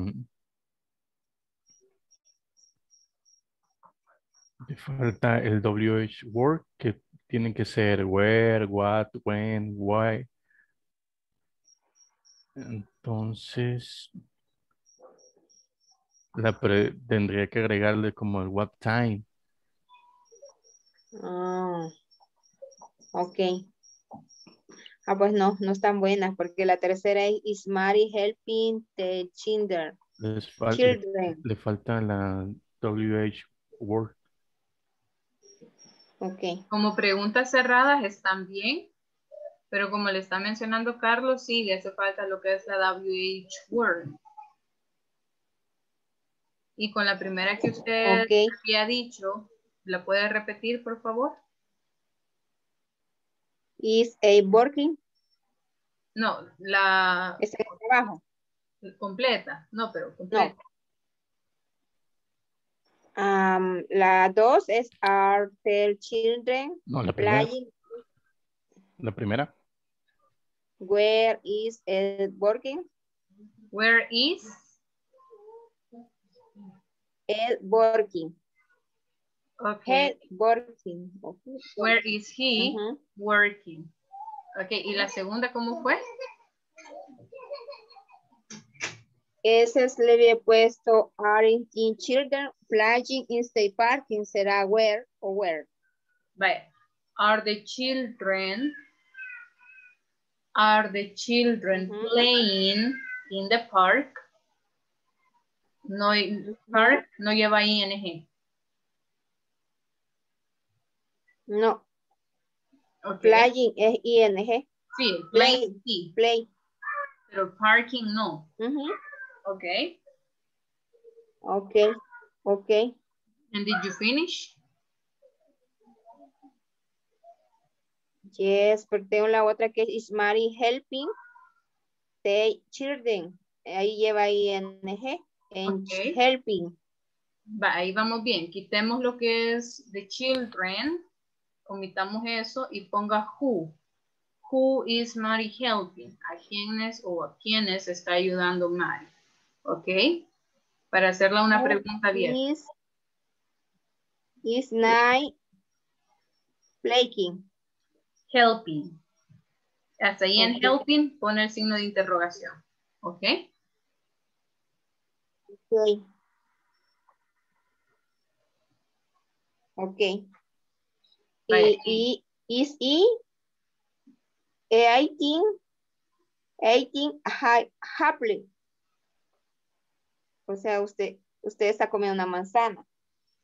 En Ok. I está el ING. Where is quizá va. ¿Dónde está comiendo una manzana o qué está comiendo? Usted está comiendo una manzana. Ok. Quitémosle una manzana y pongámosle el what. What is he eating? Ya la respuesta sería an apple. What is he eating? ¿Qué está comiendo él? Y la respuesta sería an apple. ¿Ok? Ah, ok. Va. Vamos entonces a la sesión principal. Ok.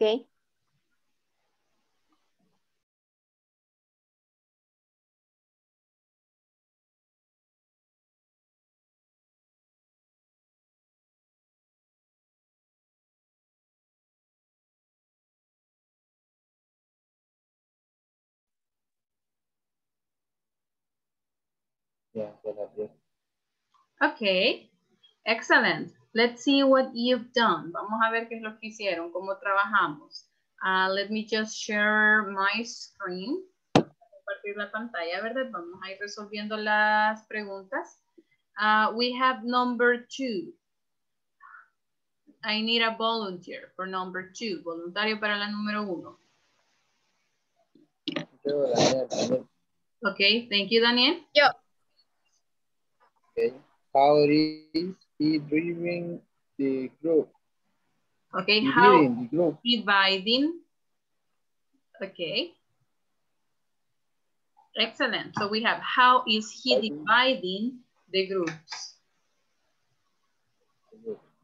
Okay.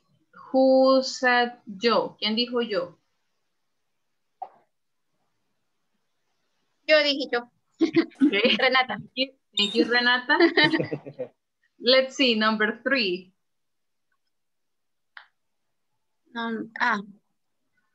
Who will go to church on Sunday? Okay. So, esas son de la siguiente actividad. Sorry. Number 3, when is she handing the checks? Okay, excellent. When is she handing the checks? Thank you. Let's see, number 4. Me, Claudia. Thank you, Claudia. Which factory is your boss visiting his mom? Perfect. Which factory is your boss visiting this month? And the last one.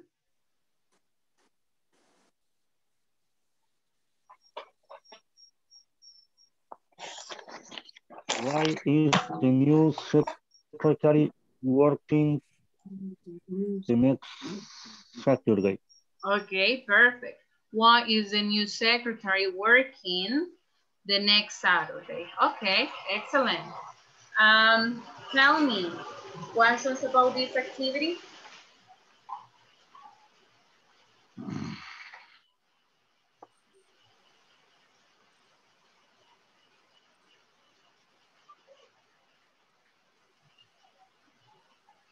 Is there any question?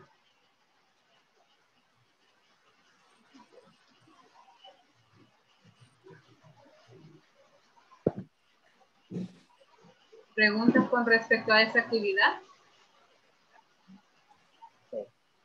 No? Is everything clear? Yes. Okay, excellent.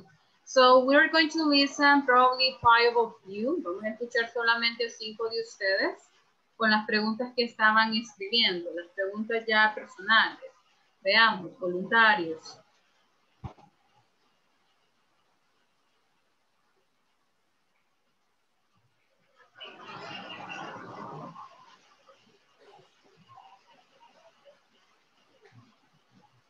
The number 1 is, where are you working now? Okay, excellent. Where are you working now? Let's see, another question.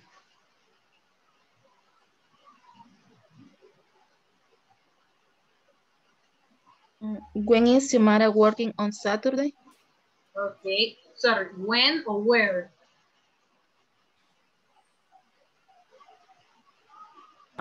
Where, perdón.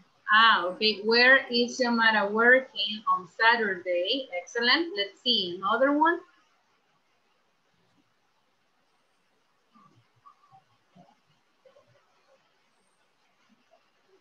Sería Nelly, which shirt are you going to dress tomorrow?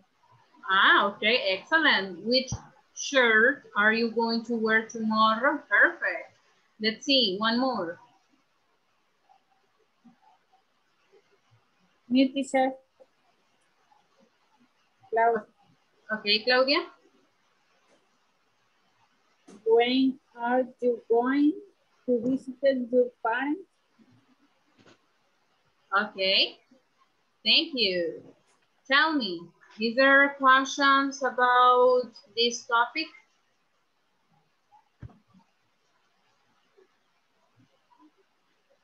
¿Preguntas de este tema?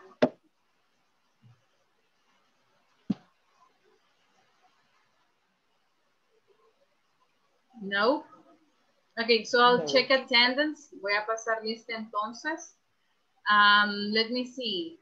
Albanelli Reyes. Present, teacher. Thank you. Ana Delmi Herrera. Present, teacher. Thank you. Carlos Alberto Meléndez. Present, teacher. Thank you. Claudia Guadalupe Arias. Present, teacher. Thank you. Consuelo del Carmen Rivera. Daniel Antonio Luna. Teacher. Thank you. Daniel Enrique Orellana.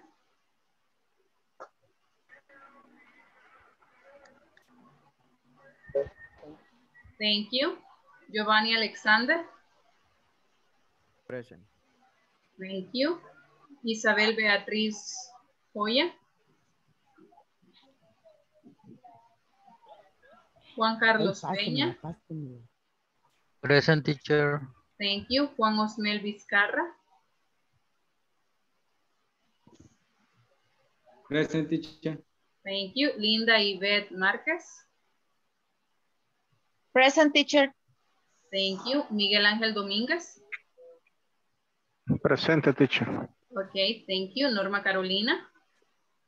Present, teacher. Thank you. Renata Romero. Present, teacher. Thank you. Reinaldo Castro. Present, teacher. Thank you. Zenaida América. Silvia Zuleima. Present, teacher. Thank you. Zuleima Verónica. Present, teacher. Thank you. Xiomara del Carmen.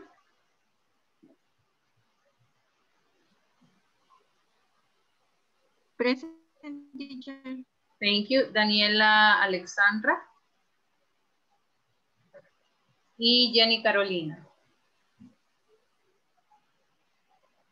Okay, thank you. So, any questions about what we studied today? Preguntas de lo que vimos ahora.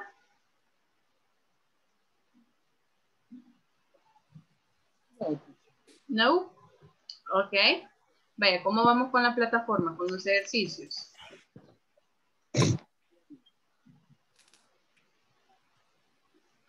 ¿Todo bien? Sí, teacher. Al día. Okay, excellent. Okay, so if there are no questions or doubts, I'll let you go. Si no hay preguntas o dudas, los dejo ir entonces. And that's going to be all for today's class. Thank you so much for coming and see you tomorrow. Tomorrow. Okay, good night. Good night. Bye. Bye, teacher. Bye, take care. Teacher, ¿a quién le toca Hoy ahora le los 10 minutos? toca a Carlos.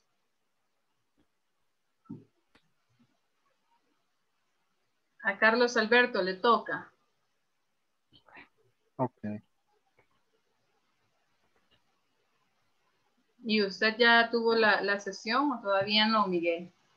No, teacher. Necesita Eso le iba a decir si podíamos ahorita, cambiar si porque me perdí.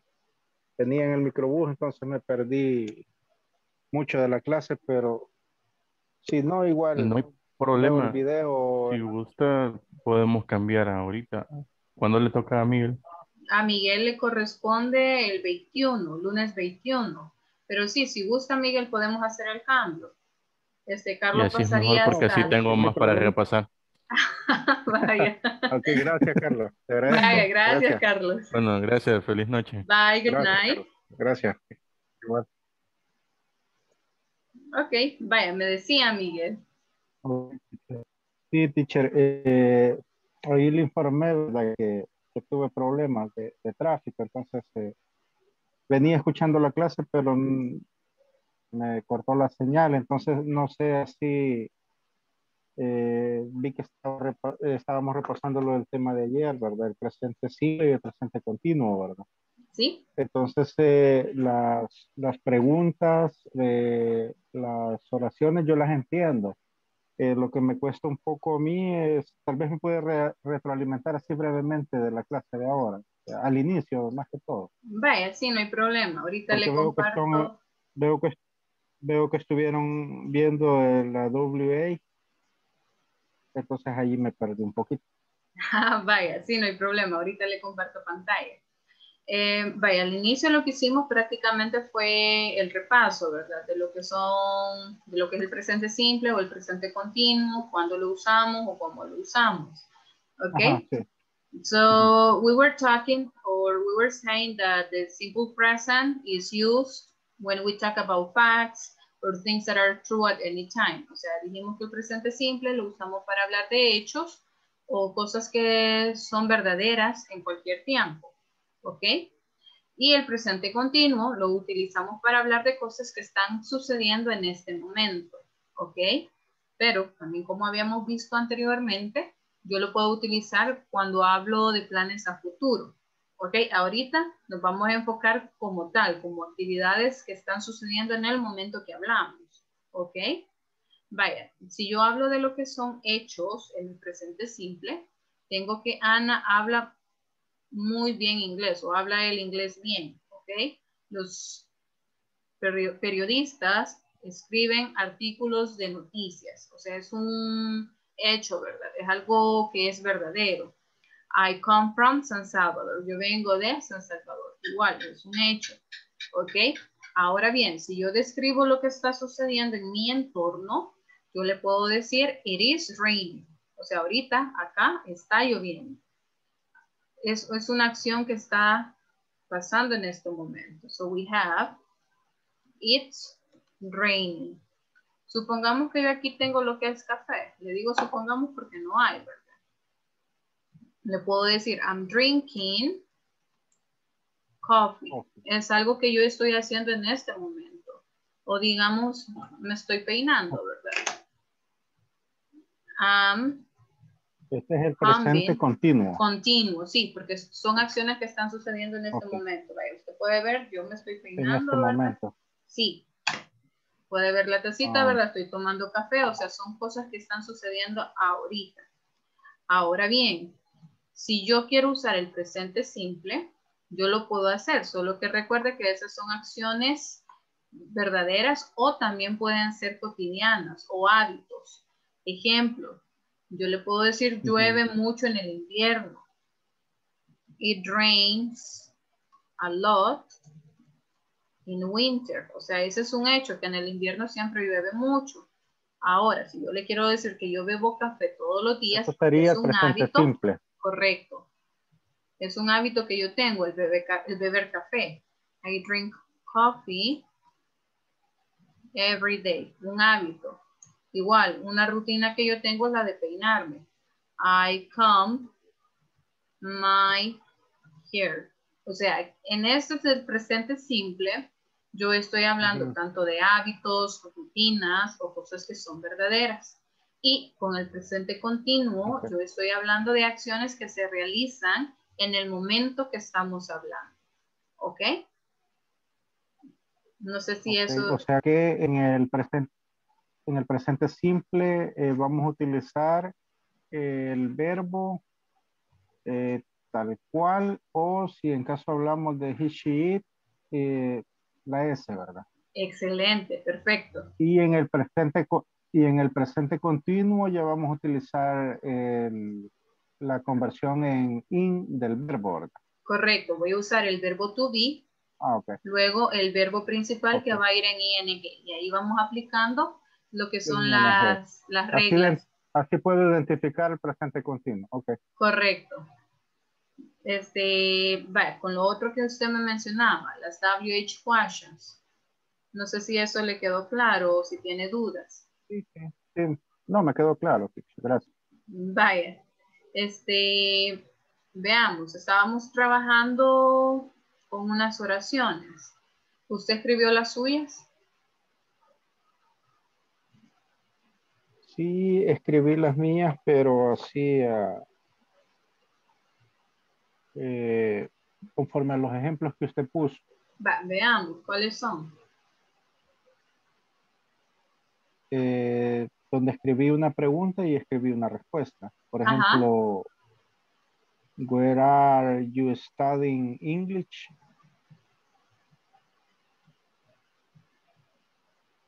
Vale, tengo esa. Where are you studying English? Ajá. Sin la Y, ¿verdad? Studying. ¿Por qué sin la Y? O sea, se convierte en... siempre lleva la Y. O sea, usted me dice ING, así. teacher. Ajá. No, la forma correcta es como se lo escribí acá. Si usted recuerda, entre las excepciones que nosotros vimos en una presentación, cuando tengo W, X y Y, lo único que yo hago es... Se conserva, solo agregamos ING. Correcto. Ok. En este caso, como estoy hablando del verbo estudiar, ok. Where are you studying English? La respuesta a esta pregunta es... You said... I'm studying English at INSAFORP. Ok. Perfecto. ¿Cuál era la siguiente pregunta que me dictó? Pues fue una pregunta algo medio sarcástica. Puse yo, how did you acting in front of your boss? De algo que me sucedió este día. Did you acting in front of your boss? Vaya, acá sí, quizás no les hice esa observación a ustedes como grupo, pero si usted se da cuenta, acá tengo el auxiliar did, que es en pasado. Si yo tengo ese auxiliar, acá el verbo va a ir en su forma normal, no iría en ing. How did you act in front of your boss? Pero fíjese que, vaya, así lo escribió usted, luego que me corrigió, porque yo le había puesto, how do you act in front of your boss? Vaya. How do you había puesto yo. Vaya, pero igual es como si yo le preguntara cómo usted actúa todos los días, ¿verdad? How do you act in front of your boss? ¿Cómo actúas en frente de tu jefe? Ajá, de hecho eso quise decir. Vaya, y la respuesta me acuerdo que usted decía, I act Porque como es en presente simple, tengo que usar el presente simple. I act With. In front of my bus.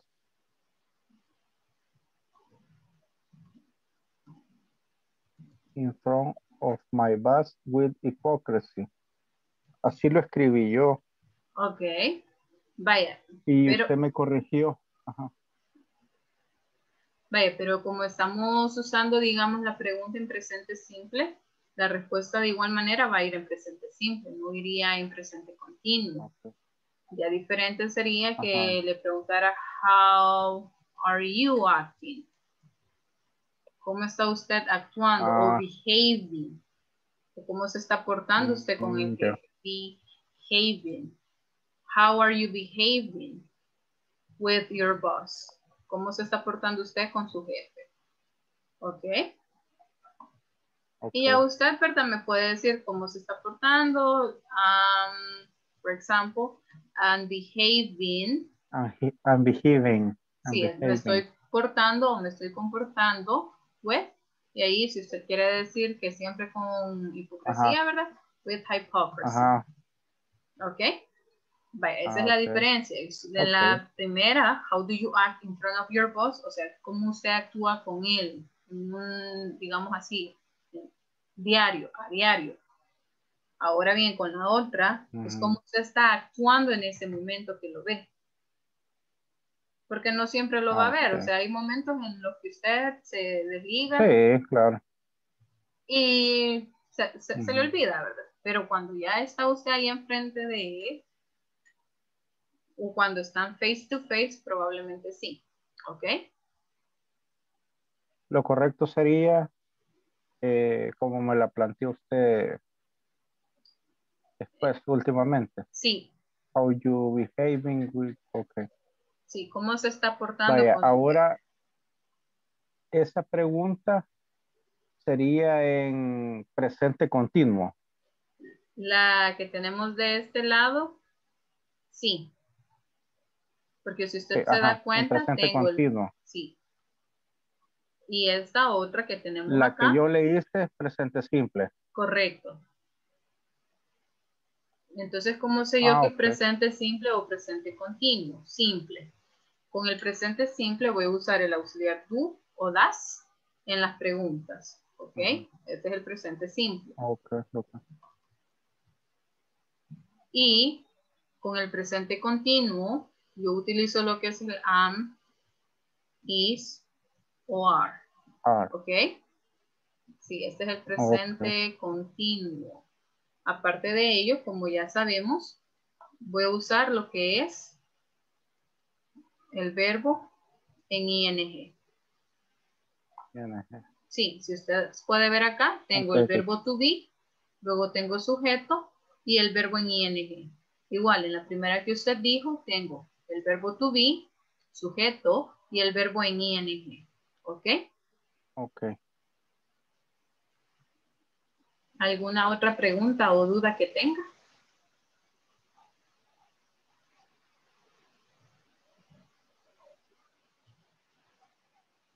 Miguel.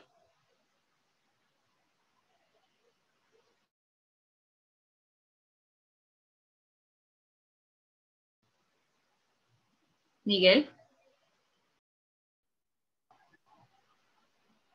Sorry, no sé si fue mi internet o qué pasó. Sí, okay. Yo creo que es por la tormenta. Lluvia que ya ajá. Ok. Vale, teacher, entonces sí, sí ya entendí mejor.